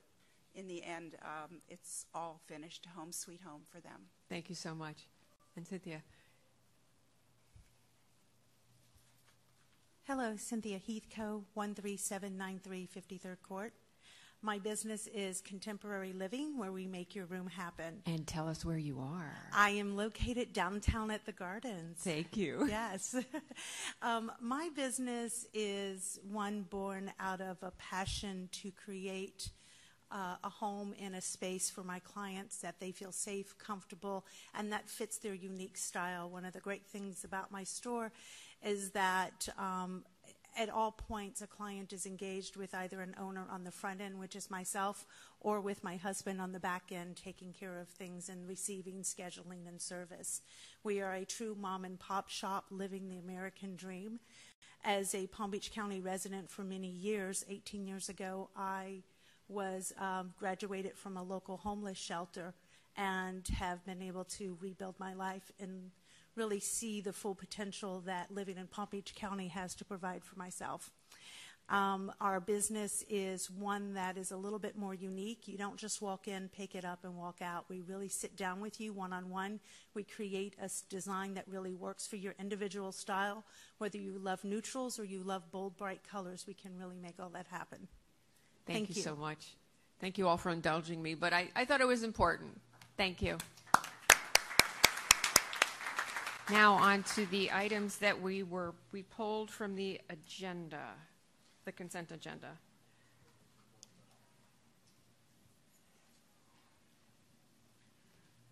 Excuse me, Mayor. Yes. Since the resolution was pulled, I have to read the title. Oh, thank you. Resolution 45, 2017, a resolution of the City Council of the City of Palm Beach Gardens, Florida, approving an interlocal agreement with Treasure Coast Regional Planning Council for the South Florida Transit-Oriented Development Grant the city received for its station area planning, authorizing the mayor to execute the agreement, providing an effective date and for other purposes. Good evening, Mayor and Council. My name is Natalie Crowley. I'm the Director of Planning and Zoning, and I'm very pleased to provide a brief overview of what this resolution is. Joining us this evening is Kim Delaney. She's with Treasure Coast Regional Planning Council. She's staff there. And Kim, I'm going to ask you to come on up here and maybe say a couple words as well as to what this grant is all about.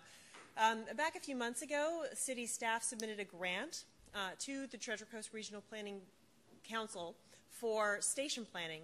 So as many of you are aware, what has happened with Tri-Rail is that it had, based on all aboard Florida and its advancement and its anticipated construction north, this has provided much of the infrastructure that will be necessary to carry forward Tri-Rail. PGA Boulevard has long been on the books as a future station based on the employment and based on the land use patterns.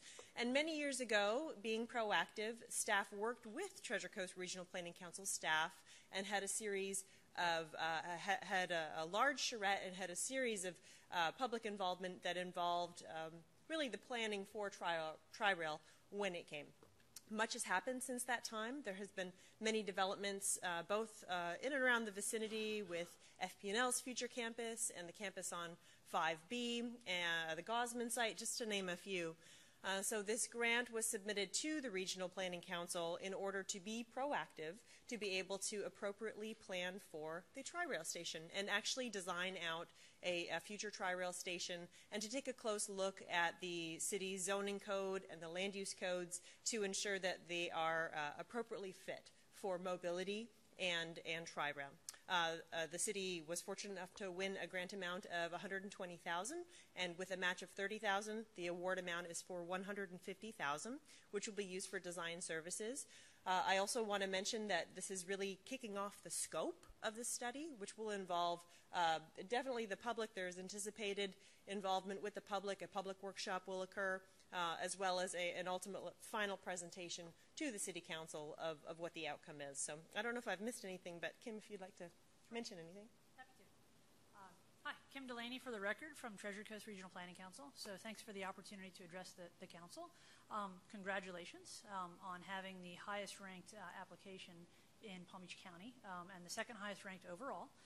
The Regional Planning Council worked with our partner council, the South Florida Regional Planning Council, as well as the SFRTA, the South Florida Regional Transportation Authority, which operates Tri-Rail, to bring these grant dollars down from the Federal Transit Administration. So we were successful in bringing down $860,000 in planning dollars to look specifically at future Tri-Rail stations. There were 7 locations that were funded through the grant application process. Again, the gardens application was the highest ranked in Palm Beach County and the second highest ranked overall, which was really tremendous.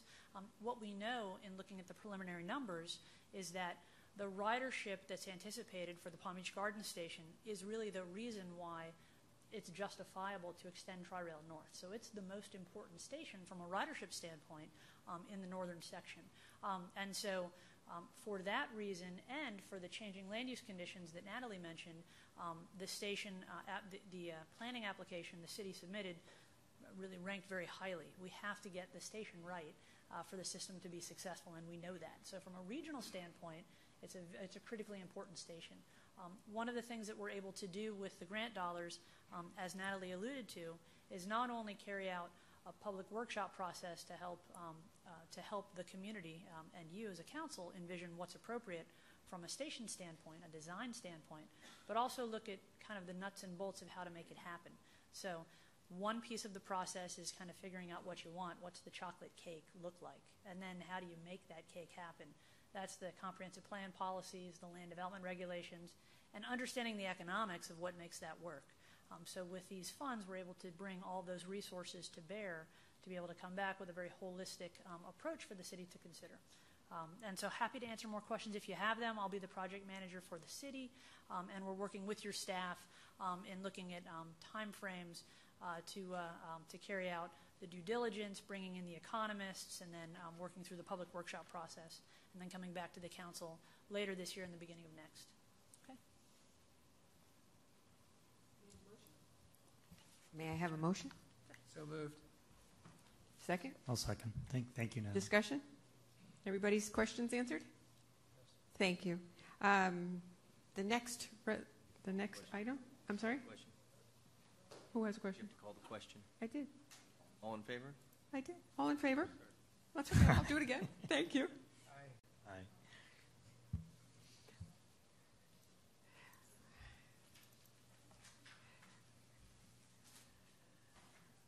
Patty, would you read the title? No, ma'am. This is just a purchase award. I don't need to read anything. Thank you. Good evening, City Council. Kumra, Purchasing and Contracts Director, for the record. And accompanying me is Lauren Schubert, our Recreations Director. I'm going to give you a short PowerPoint presentation on the new tennis center clubhouse project. The existing tennis center has a very small clubhouse, and the city has included in its capital improvements plans to construct a new clubhouse for the tennis center. It would include a cafe and a kitchen, a grill, a pro shop, etc. And to achieve this project, the city advertised an RFQ, a request for qualification, select an architect to do the A&E services for the project. This is what the existing clubhouse and tennis center looks like. It's a close-up of the little clubhouse. I think it's like 2,100 square feet. After reviewing and scoring the proposal, the selection committee selected Olson Lavoie Collaborative as the firm considered best suited to provide the architectural services. The firm proposed an initial sum of $321,000, and city staff negotiated with the vendor and lowered the price to $220,000. Remember, this is just for the design of the building. These are the architects who responded. There are 10 architects who responded. Olson Lavoie is ranked 1, then ranked at number 2 was Sinolowski Romnick-Say, and number 3 was RG Architects. The selection committee chose to shortlist the top 3 ranked and brought them in for interviews and for discussions, and after that, the selection committee then chose to maintain the rankings, and they could have do a consensus vote and change the rankings, but they kept the rankings. The reason why Olson Lavoie Collaborative was selected is because they had the most experience in developing and constructing tennis centers and sports facilities. Staff recommends approval, and I have a very short video fly-through I'd like to show you and the residents so you can have an idea of what we're looking to construct. The building will be on the existing footprint, and we'll go up an additional story.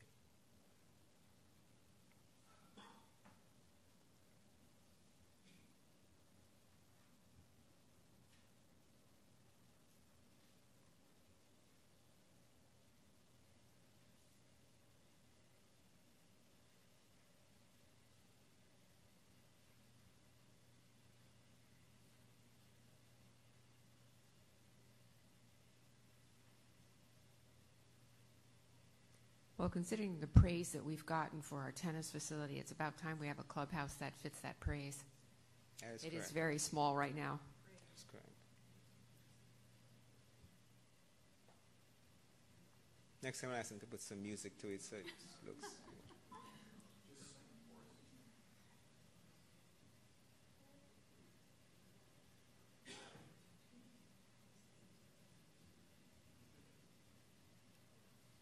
I'm just happy you didn't have shots of me hitting it into the net on court 11. Oh, we deleted that out. All right, you have any questions? I have no questions. I do. Here's where I'm going to start. I think the tennis facility is fantastic. I think Bill McDermott does an exceptional job.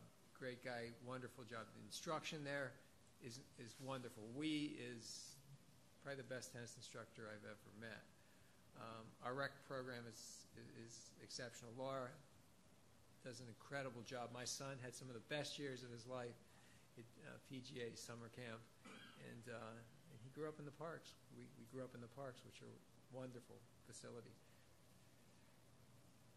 My question here is, we're spending a lot of money. We're spending about $3 million. I'm known as being somewhat cheap. It's hard for me to spend money. I just want to get a sense of what the general vision is, because the $3 million that we had to earn and pay in taxes, what's the overall vision? What, in terms of the cafe and the kitchens and the grill area, what's the business model? What are we trying to accomplish here?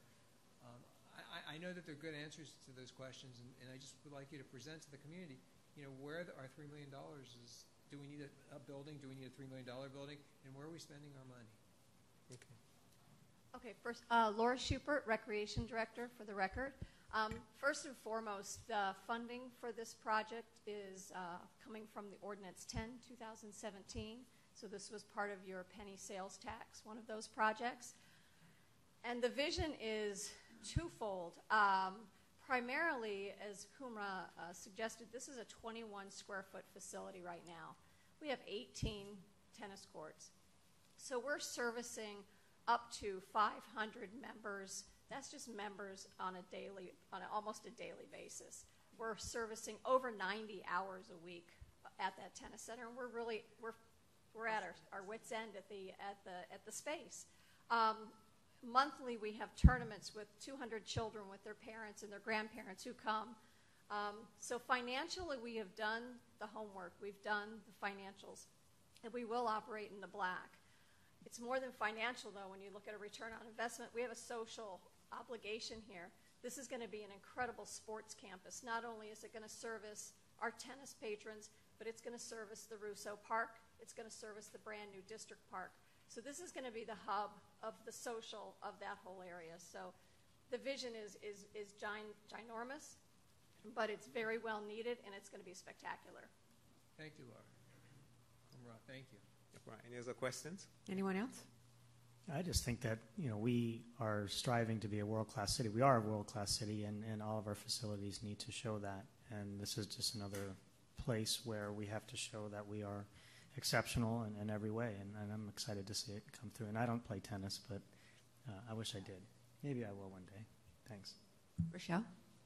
As someone who has played tennis over there and been part of women's leagues, I know how difficult it is over there when it comes time for the leagues to have their lunches afterward, and compared to the other facilities that they go to.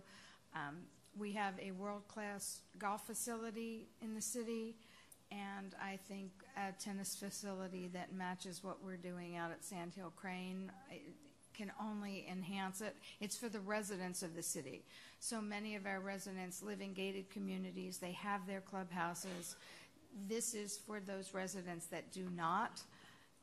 Of course, everyone can use it, but it does give that club feel to the rest of the community, and I think the plan is beautiful. I actually even know some members at PGA National that are members at the tennis center. So we're matching what we're doing at the golf clubhouse here. We're trying to give our residents a place to, once they've played, they can stay and enjoy each other's company and converse and eat and maybe have more tournaments. And it's a great way to make an investment in our city. So I thank you all for your work on this, and I thank you for your questions. And it's okay to be cheap, Matt, but I agree. yeah. Thank you. Responsible. And Max, what do we do now? Need a motion and a vote to approve it, ma'am. May I have a motion? I'll make the motion to May I have a approve. second? All those in favor? Aye. Aye. Motion carries. Thank you. Next item on the agenda. Tonight we are holding quasi-judicial hearings on the following case. Resolution 46, 2017, Public Safety Communications Monopole. This means that the City Council is required by law to base its decision on the evidence contained in the record of this proceeding, which consists of the testimony at the hearing, the materials which are in the official city file on this application, and any documents presented during this hearing. The Council is also required by law to allow cross-examination of any witnesses who testify tonight. Cross-examination may occur after the staff, the applicant, and other participants have made their presentations and will be permitted in the order of the witness's appearance. It is necessary that anyone who testifies at the hearing remain until the conclusion of the hearing in order to be able to respond to any questions. If you plan to testify this evening or wish to offer written comments, please fill out a card and give it to the city clerk. The city clerk will now swear in all persons who intend to offer testimony in this evening on any of these cases. Do you solemnly swear to tell the truth, the whole truth, and nothing but the truth, so help you God?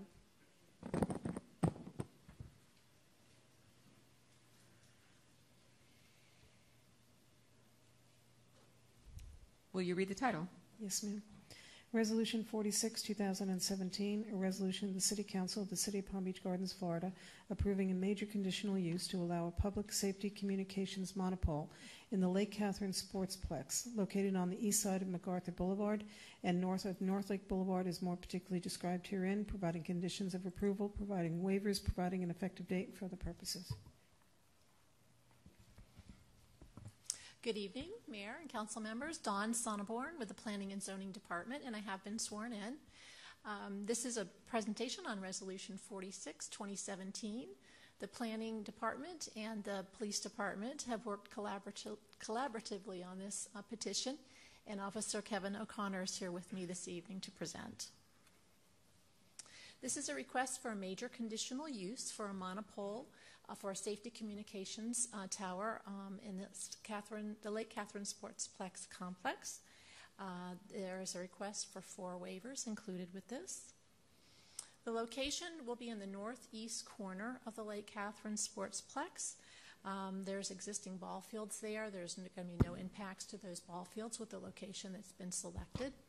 The boundary of the monopole is approximately 607 feet from the nearest residential lot, which is well over the 500 feet required by code. The blue area is the actual site boundary for the monopole site. It's approximately 30 by 50 feet. It will be fenced and screened. There'll be a small mechanical equipment structure that you see there. There's a little image of it in the bottom of the screen. There'll be existing mature landscaping to the north boundary of the park as well. There's 2 other towers that are, one is 0.43 miles from the old Dixie Highway Tower. Another is 0.47 miles from one located on North Lake Boulevard just west of Burma Road. That is one of the waivers that is in the package this evening. And the police department provided a photo simulation so you can see what the monopole would look like. This is from going into the entrance of the park, looking eastward. This is actually coming out of the Lake Catherine residential community, looking eastward. And this is driving south along MacArthur Boulevard, looking directly east, and you can see the monopole there in the background. And I'll turn it over to Officer O'Connor right now. He can tell you a little bit more about the monopole itself. Good evening, Madam Mayor, Council, Mr. Ferris. The desire for this project has a couple of reasons. One of the reasons is the initial site that we're on right now is a lease site. The lease is up in 2018. The lease amount is approaching almost $40,000 a year, and it has 3.5% escalators on it. So we're looking to move away from that site and construct the site.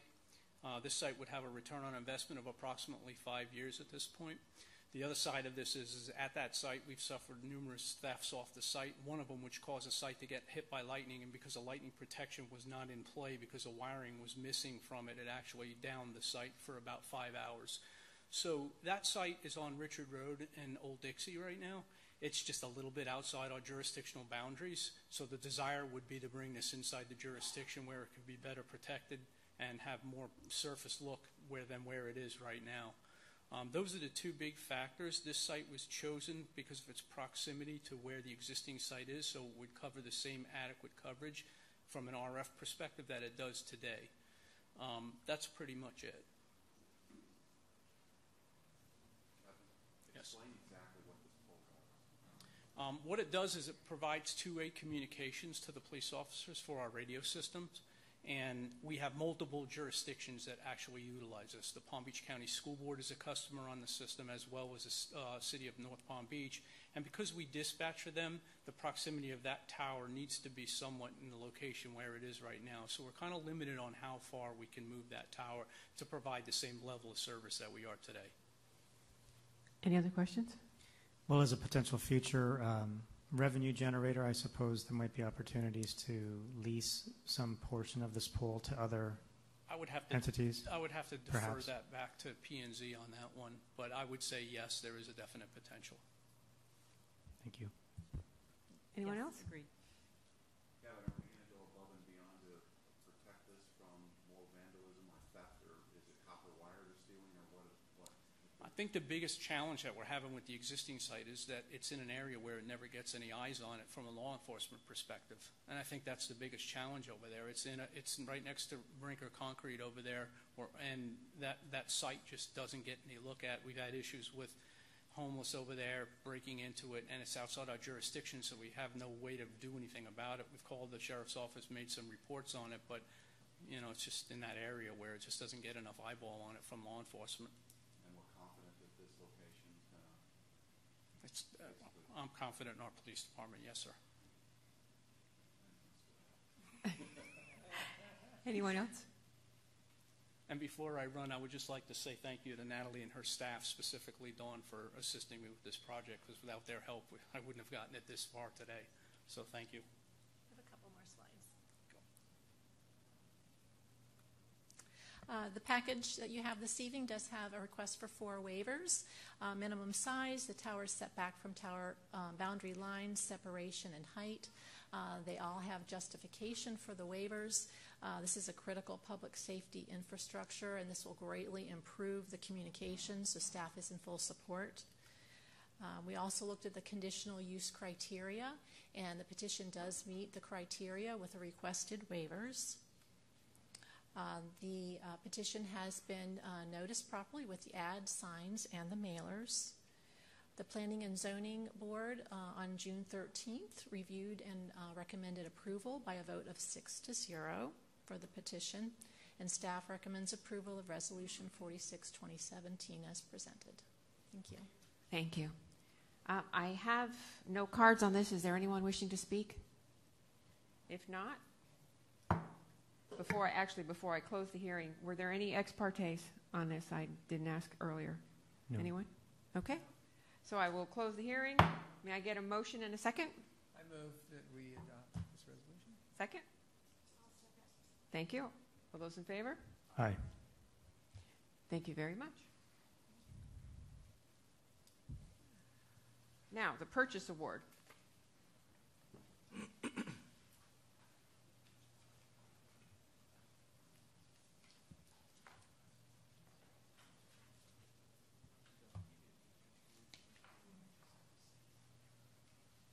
Do we need to discuss the purchase award? No, ma'am. That part of it? No. The action is on your sheet that needs to be taken.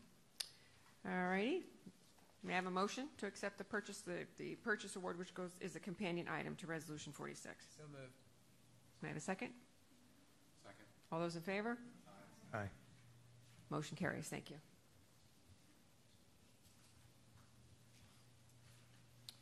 Now we are moving on to Resolution 41, 2017.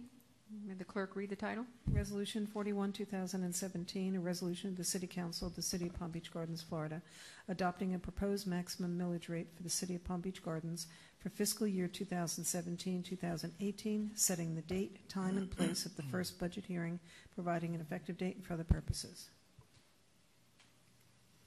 Okay. Good evening, Madam Mayor, members of the council. For the record, Alan Owens, Finance Administrator. Resolution 41, 2017 is the first required official action regarding the adoption of the 2017 and 2018 budget. The purpose for this resolution is really twofold. Per state statutes, we are required to establish maximum millage rates and also to establish the date and time for the first public hearing. What we do with this information is we transfer it to the property appraiser's office, and they use it when they prepare the notice of proposed taxes that are mailed out in August. So as far as the specifics for next year's budget, staff is recommending that we set the operating millage rate the same as it is this year, which is 5.55 mils, and establish the debt service millage at 0.1178, which is down slightly from the current year's rate, for a total millage rate of 5.6678, which is down from the current year total of 5.6781. That proposed operating rate of 5.55 represents a 5.37% increase over the rollback rate of 5.2671. And as you know, during the public hearings, these rates cannot go higher. They could be lowered. And as I said earlier, we also must notify the property appraiser of the date and time for the first public hearing. Those meetings cannot conflict with school board and Palm Beach County board or budget hearings, and the dates slated for those meetings are September 5th, 6th, and the 18th. Therefore, staff is recommending that our first public hearing be held on September 7th, 2017, which is a Thursday. And staff recommends approval of Resolution 41, 2017, setting a maximum operating millage of 5.55 and debt millage of 0.1178, and setting the date for the first public hearing on September 7th, 2017 at 7 p.m. in the council chambers. I'd be happy to answer any questions. Thank you. May I have a motion and a second? I'll make a motion.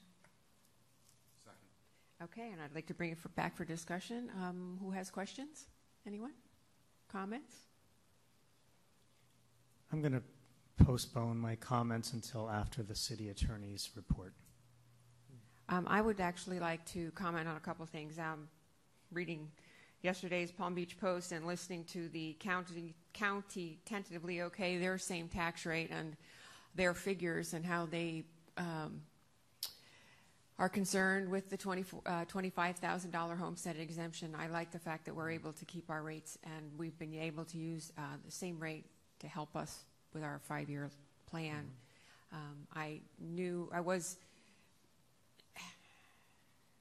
When you gave the presentation last month about the $25,000 homestead exemption and the impact it was going to have on the city, it made it even more important for us to try to keep our millage rate the same. So I appreciate all your efforts on this. Okay. If you want to hold your discussion until after the attorney's report, then we can't make a motion on it now. Sure you can. We can make a motion. Yeah, you've got a motion in a second. So the comments can be later. Okay. But now I'm making a vote. So, all those in favor? Aye. All those opposed? Motion carries. Thank you.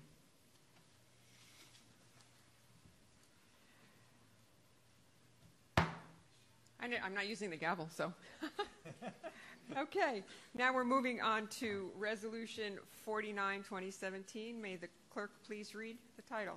Resolution 49, 2017, a resolution of the City Council of the City of Palm Beach Gardens, Florida, creating the 2017 Charter Review Committee, providing a purpose, powers, duties, membership, and meetings, providing an effective date for other purposes. Thank you. Do we have a presentation? Well, I don't have a PowerPoint presentation, but Resolution 49, 2017 is creating the Charter Review Committee, which, as I just read in the title, provides for the powers, purpose, duties, memberships, and meetings. And as stated in the staff report, in order for the proposed charter amendments to be on the March 13th uniform municipal election, the following timeline has been prepared. Tonight, you have Resolution 49 before you, establishing the committee. On August 3rd, you will have a resolution before you appointing members to the Charter Review Committee, and Council has been asked to please submit their names to me no later than July 24th for inclusion on the August 3rd. The committee can begin meeting the week of August 7th, which allows 7 weeks for the committee to develop the proposed changes and prepare their final report. I have tentatively scheduled the council chambers because the Mondays and Wednesdays from August 3rd through September were available, so I've tentatively reserved those. It will be up to the committee, of course, to set those meetings. The Charter Review Committee will present their final report to Council on October 12th, which at that time the committee will sunset. The first reading of the referendum ordinance will be on the November 2nd City Council meeting. Second reading and adoption will be on December 7th, and the ballot language is due to the Supervisor of Elections on February 2nd, 2018 at noon. Thank you. May I have a motion and a second? I'll make a motion to accept Resolution 49, 2017. Second. Thank you. Now we're moving on to Resolution 49, 2017. May the clerk please read the title. Resolution 49, 2017, a resolution of the City Council of the City of Palm Beach Gardens, Florida, creating the 2017 Charter Review Committee, providing a purpose, powers, duties, membership, and meetings, providing an effective date for other purposes. Thank you. Do we have a presentation? Well, I don't have a PowerPoint presentation, but Resolution 49, 2017 is creating the Charter Review Committee, which, as I just read in the title, provides for the powers, purpose, duties, memberships, and meetings.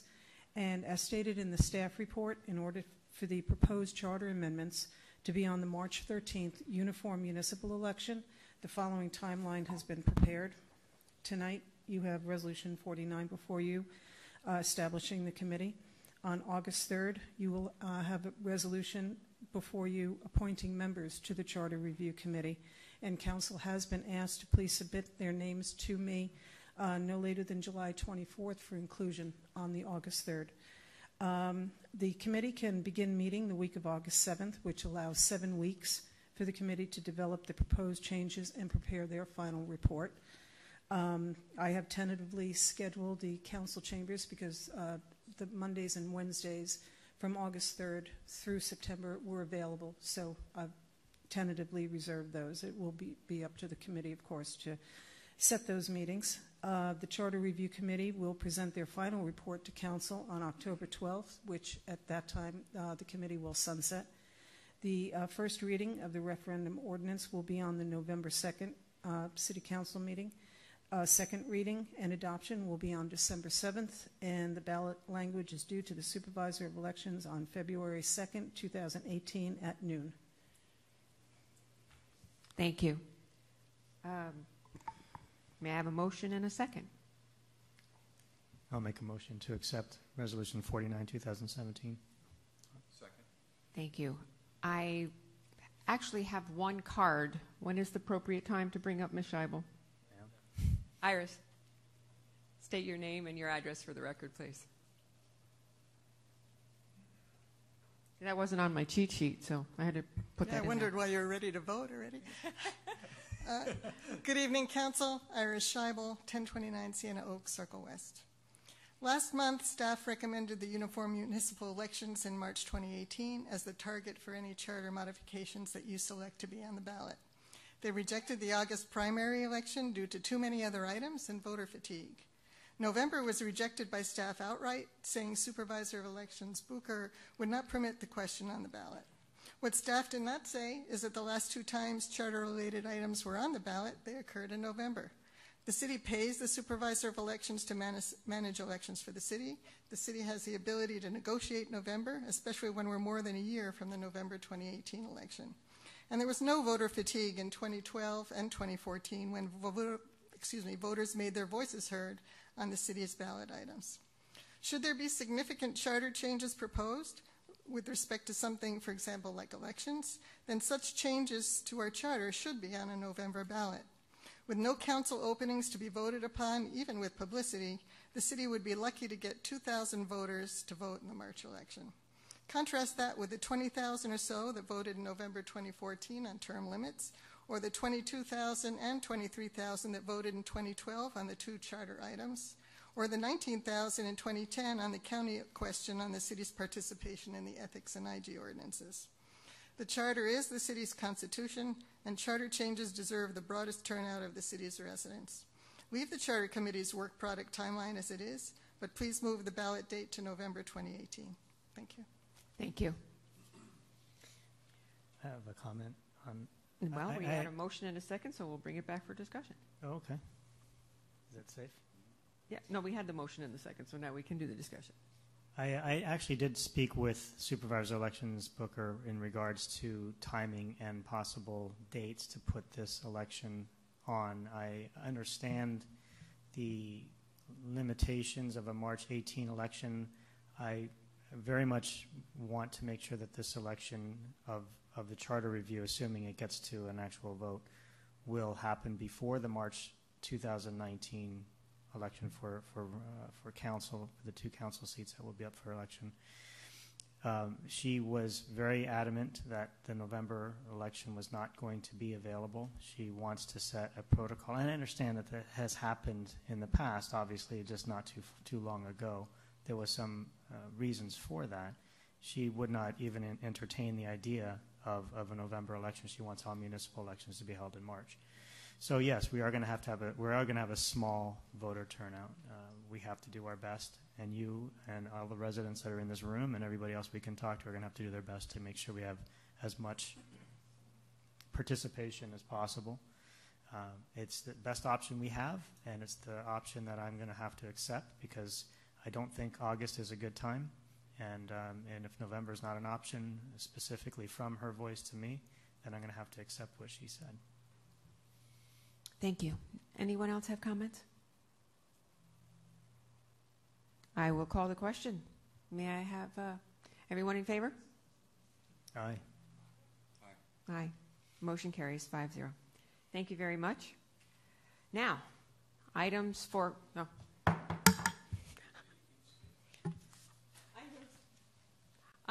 council action and discussion. City manager evaluation. Any comments? Everyone? Anyone? Well, I'll make a comment. Since the election and since we've all been new, I've had very good communications with our city manager, and I've appreciated the openness and the availability. So at this stage of the game, I'm happy that that I feel comfortable with my communications with him, and we'll just continue that relationship as we go forward and make sure we're doing the best for our citizens and the city as a whole. Rochelle? At this point, I would like to thank Ron, too, for his open door, his willingness to answer any questions that we have, whether we've agreed on issues behind closed doors or not. We've always been able to discuss things, and I just want to thank him for that. And we held our review, and thank you. Look forward to going forward. Matthew? I can tell you that the people that I respect tell me that this is one of the best managed cities that they've had the opportunity to work in. These are some of the smartest, most successful, capable people that I know, and they can't say enough about the city manager and what an excellent job he's doing. I look forward to continuing to be a partner with our city manager as we continue to keep this city the way it is, the finest city in Florida, and possibly one of the finest cities in the country. Thank you. Carl? considering how I came into office with a little bit of a different angle, nobody knew what they were getting when they got me, and I didn't know what to expect when I got here either. But we had a handshake, and it was, we decided to trust each other right from the beginning. And I noticed, I had a lot of projects that I wanted to do for the citizens and the plats, and I voiced my opinion on those. And right away we started building a trust, and everything happened. If I asked for something, if I inquired, if I needed some information, I got it all immediately, not just in a handwritten note or a phone call. It was almost a personal PowerPoint presentation on some of the smallest things. He helped me get a park built. The people in the Platte just told me the other day they still see that area moving forward in a positive direction. And just using that as an example, my experience with this city manager has been professional, and what I hear from the citizens on some of the people that like the city or don't like the city, everybody says no matter what we feel, that city is run well. And we all know this is a great city, and it wouldn't be like this if it wasn't on behalf of the city manager in large part. So in his evaluation, just like the first day when I met him, I shook his hand and I said, thank you, let's keep doing it. Thank you, Carl.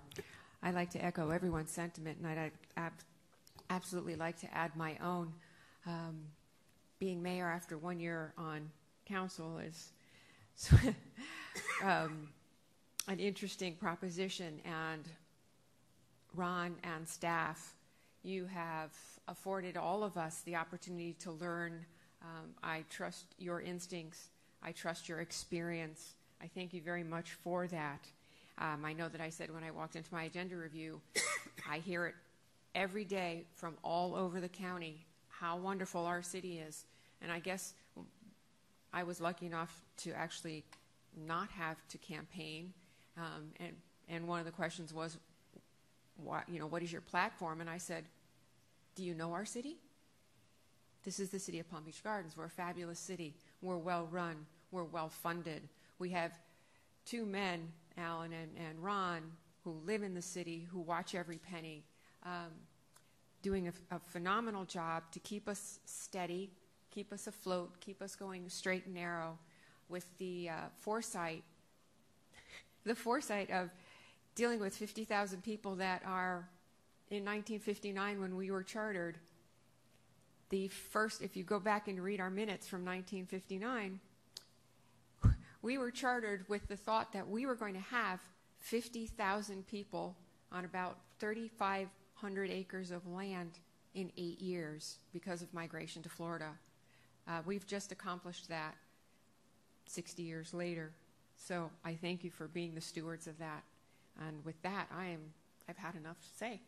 Is there any other discussion that anyone would like to take up? I just want to make sure that I have a chance to make a couple of comments in regards to the millage rate and the budget. But we were presented some information yesterday from the city attorney, and I think it's important that we hear that before anything else comes up. Is that okay if we do the city attorney report first and then continue the items of resident discussion afterwards? Okay. Thank you. Max, please give us your report. Yes, this is one of those rare occasions where I actually have a city attorney report. As some of you may be, well, all five of you are aware, but for the public, we were involved in a lawsuit. We were sued by Sears, Roebuck and Company, along with Palm Beach Gardens Mall, pursuant to our adoption of Resolution 20-2012 back in the year 2012. And we won at trial. The trial court's ruling was appealed by Sears. We went to the 4th District Court of Appeal. It was fully briefed. We had oral argument back in April, and the 4th District Court of Appeal's opinion was issued. Their opinion was issued yesterday at 9:10 in the morning, and unfortunately they reversed the trial court's ruling. They ruled in favor of Sears, and they declared Resolution 20-2012 unconstitutional, and pursuant to the allegations contained in their complaint, the 4th District Court of Appeal awarded attorney's fees under 42 U.S.C. 1983 and 1988. Our options at this point are to file a motion for clarification, a motion for rehearing en banc, or to accept the opinion of the 4th District Court of Appeal. At this particular point in time, and I've gone back through it and researched it and looked at the Florida Rules of Appellate Procedure, and I don't really see a way forward to attempt to invoke the discretionary jurisdiction of the Florida Supreme Court, so that's really not an option for us. Motions for rehearing en banc are typically frowned upon by the courts and are rarely granted, so I don't think that there's even if I filed the motion, I don't think it's very likely that the 4th District Court of Appeal would grant it.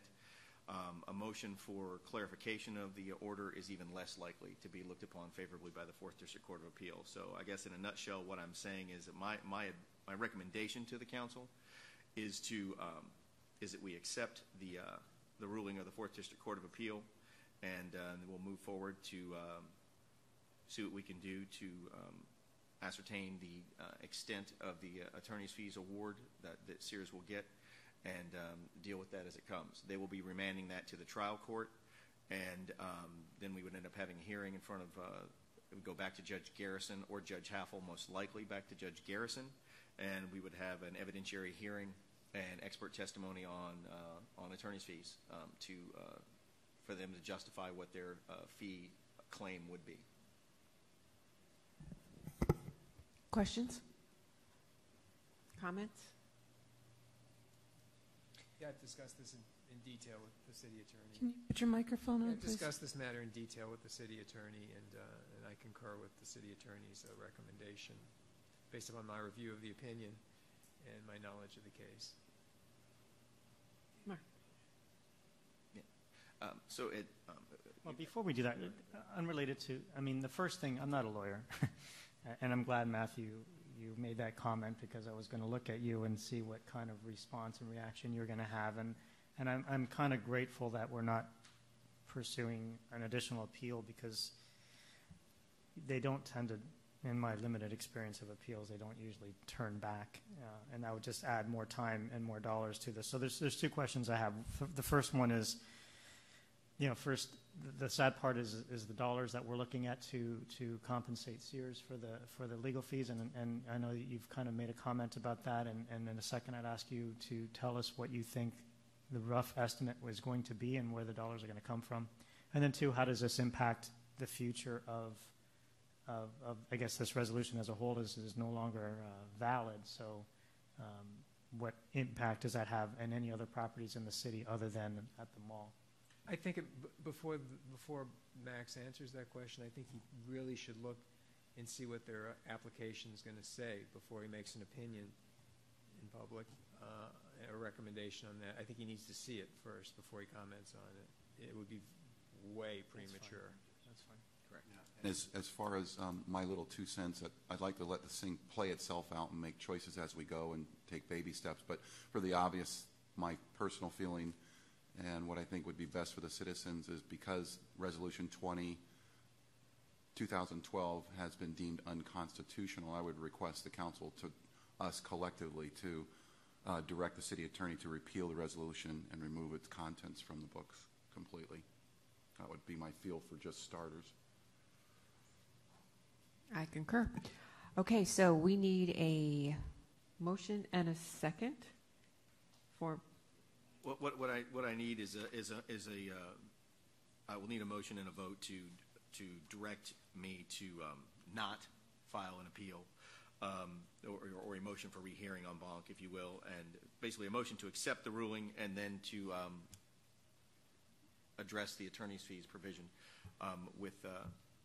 through whatever means ends up being available to us. That should be remanded to the court, but that's basically what I need, is just a motion to accept the ruling. So moved. Second? I'll second. All those in favor? Aye. Aye. Aye, thank you very much. And we will, Carl's Your direction by Direction. consensus to draft a Yes. resolution repealing 2012. We can certainly do that and put it on for the next meeting. Again, I can't really speculate on to what the fees would be at this time. As Councilmember Lane points out, it would be it might be Premature. it's not really to our advantage to opine on that at this particular point in time. But rest assured, I will be doing my very best to minimize our exposure as much as humanly possible. But we'll proceed and see where it goes. Any fee amount that we would pay would most likely come out of reserves. Thank you. Okay, so we have concluded the city attorney's report. Do we want to go back to items for council action and discussion? Do we have anything else anyone would like to question or comment? Nothing. I'd like to make a quick comment. Okay. And it's in regards to, it kind of ties in a little bit about our budgeting process, the communications and relationship in the city manager's report. We all are very happy with where we're at, and I've always said that I would be very respectful and make sure people know that I'm going to bring up something before we say something in public that isn't proper. So I always try to make sure that everyone knows where I'm coming from. When it comes to the budget, we have to obviously set the budget millage rate at a maximum, and then we can discuss how we deal with it going forward. Being on the budget committee for 5 years, I do feel that I have the utmost confidence in our finance department. They've always been very conservative, which I think is the right approach. I don't think we have this wasteful spending, and I say this because we as a council don't get a chance to talk about these things unless we're here together. And certainly I look forward to hearing some of your comments about things as we go forward. And I don't know if I'm any expert, but I think I have a little bit of background on the budget. And I just want you to think about a few things as we go forward. And the city manager's report does throw a wrench in some of my thoughts. So I'm going to kind of keep it a little more brief. But all in all, we've done very well with our city. We can't forget some of the fears we had 10 years ago, and sometimes the jump to cutting millage and working on less is always appealing to the taxpayer. But we want to make sure that we're responsible. I don't think we have a city where we're wasting money and spending money unnecessarily. I think our budget is done very well as every award comes through. We will be most likely, assuming that the voters pass a tax exemption. Sorry, Representative Roth, I'm not trying to make you feel bad, but I know you guys get to pat yourselves on the back for giving us all a tax cut. But ideally, it'd be nice if we at the local level had the opportunity to do that ourselves. But ultimately, it still benefits the residents as we go forward. Yes, our debt millage is going to be reduced. The big question that we have to ask ourselves is, what is a reasonable source of income, and what is a reasonable growth that we can expect to find in our city? And what is going to be some of the unanticipated costs that are going to come down the pike? And obviously here we are just one day after putting all my thoughts down on paper, we have an unexpected cost. But we have had the luxury of a budget stabilization fund that has been funded well, because we've always overestimated expenses on projects, we've always underestimated revenues, and as a result, the budget stabilization fund has always had between $2 and $4 million additional over the past 5 years. So that's always been nice. In addition, when we talk about the 1 cent sales tax, we've bonded out $30 million. We've expected to get a little bit more than that. So some of the potential projects that we may want to run in the future may have some additional dollars available to us as well. That doesn't mean that we want to start slashing budgets and slashing taxes, but at the same time, a few years ago, at the time, Mayor Premeroso insisted on a small tax deduction or reduction, and it worked out just fine. So not that I'm suggesting we are going to jump to that conclusion today, but I want you to all, I think we all need just to think about where this is going to take us, what we are going to have as reasonable income projections, and then if there's going to be any other unanticipated costs. So I don't have any other comments beyond that. I don't want anyone to, of course, if anyone has any questions, I'm happy to listen in. But all in all, I think we're in a good place, a really good place, and we might have a little more flexibility than we think. Anyone else? I would like to say that after your presentation last month about the $25,000 homestead exemption and the fact that we may be making some of that up out of our reserves, if I remember correctly. There you go. I would caution us. I know we all would love to lower our taxes, but I would caution us to not do anything impulsive, given that we really don't know the true impact of what that $25,000 tax deduction is going to bring to us. And that would be the end of my comments. Well, and that's just not it either. We need to hire police officers this year, and we're going to have to put a large amount of money into the the fire pension fund. So, we have a large operating. I'm not sure how many officers we're down, but it's not 2 or 3. We're it's adding 9. Yeah. So. Are we adding 9? Maybe. Yeah. So we have, an operating budget to keep the community safe as well. And when I heard the extra, because I was really trying to look for a reason to lower taxes as well. We all were. And even just a little bit. And then when that extra homestead exemption came out, I put the brakes on my thought. But having multiple conversations with Ron and accounting, even if this hits us with our budget stabilization fund, we most likely won't have to raise taxes next year. We're going to come out of this clean for now, which I think is still a feather in our cap. Right. And we need to tread carefully so we're not raising taxes, and we keep our level of service the way it is. So that's my thoughts on it. Well, the most important thing for us is our level of service to our residents. And we have growth, and we have to manage that growth, so we need to be careful and watchful. And you all have done a great job in your 5-year forecast. So seeing no more discussion, I'd like to adjourn this meeting. So moved. Thank you very much.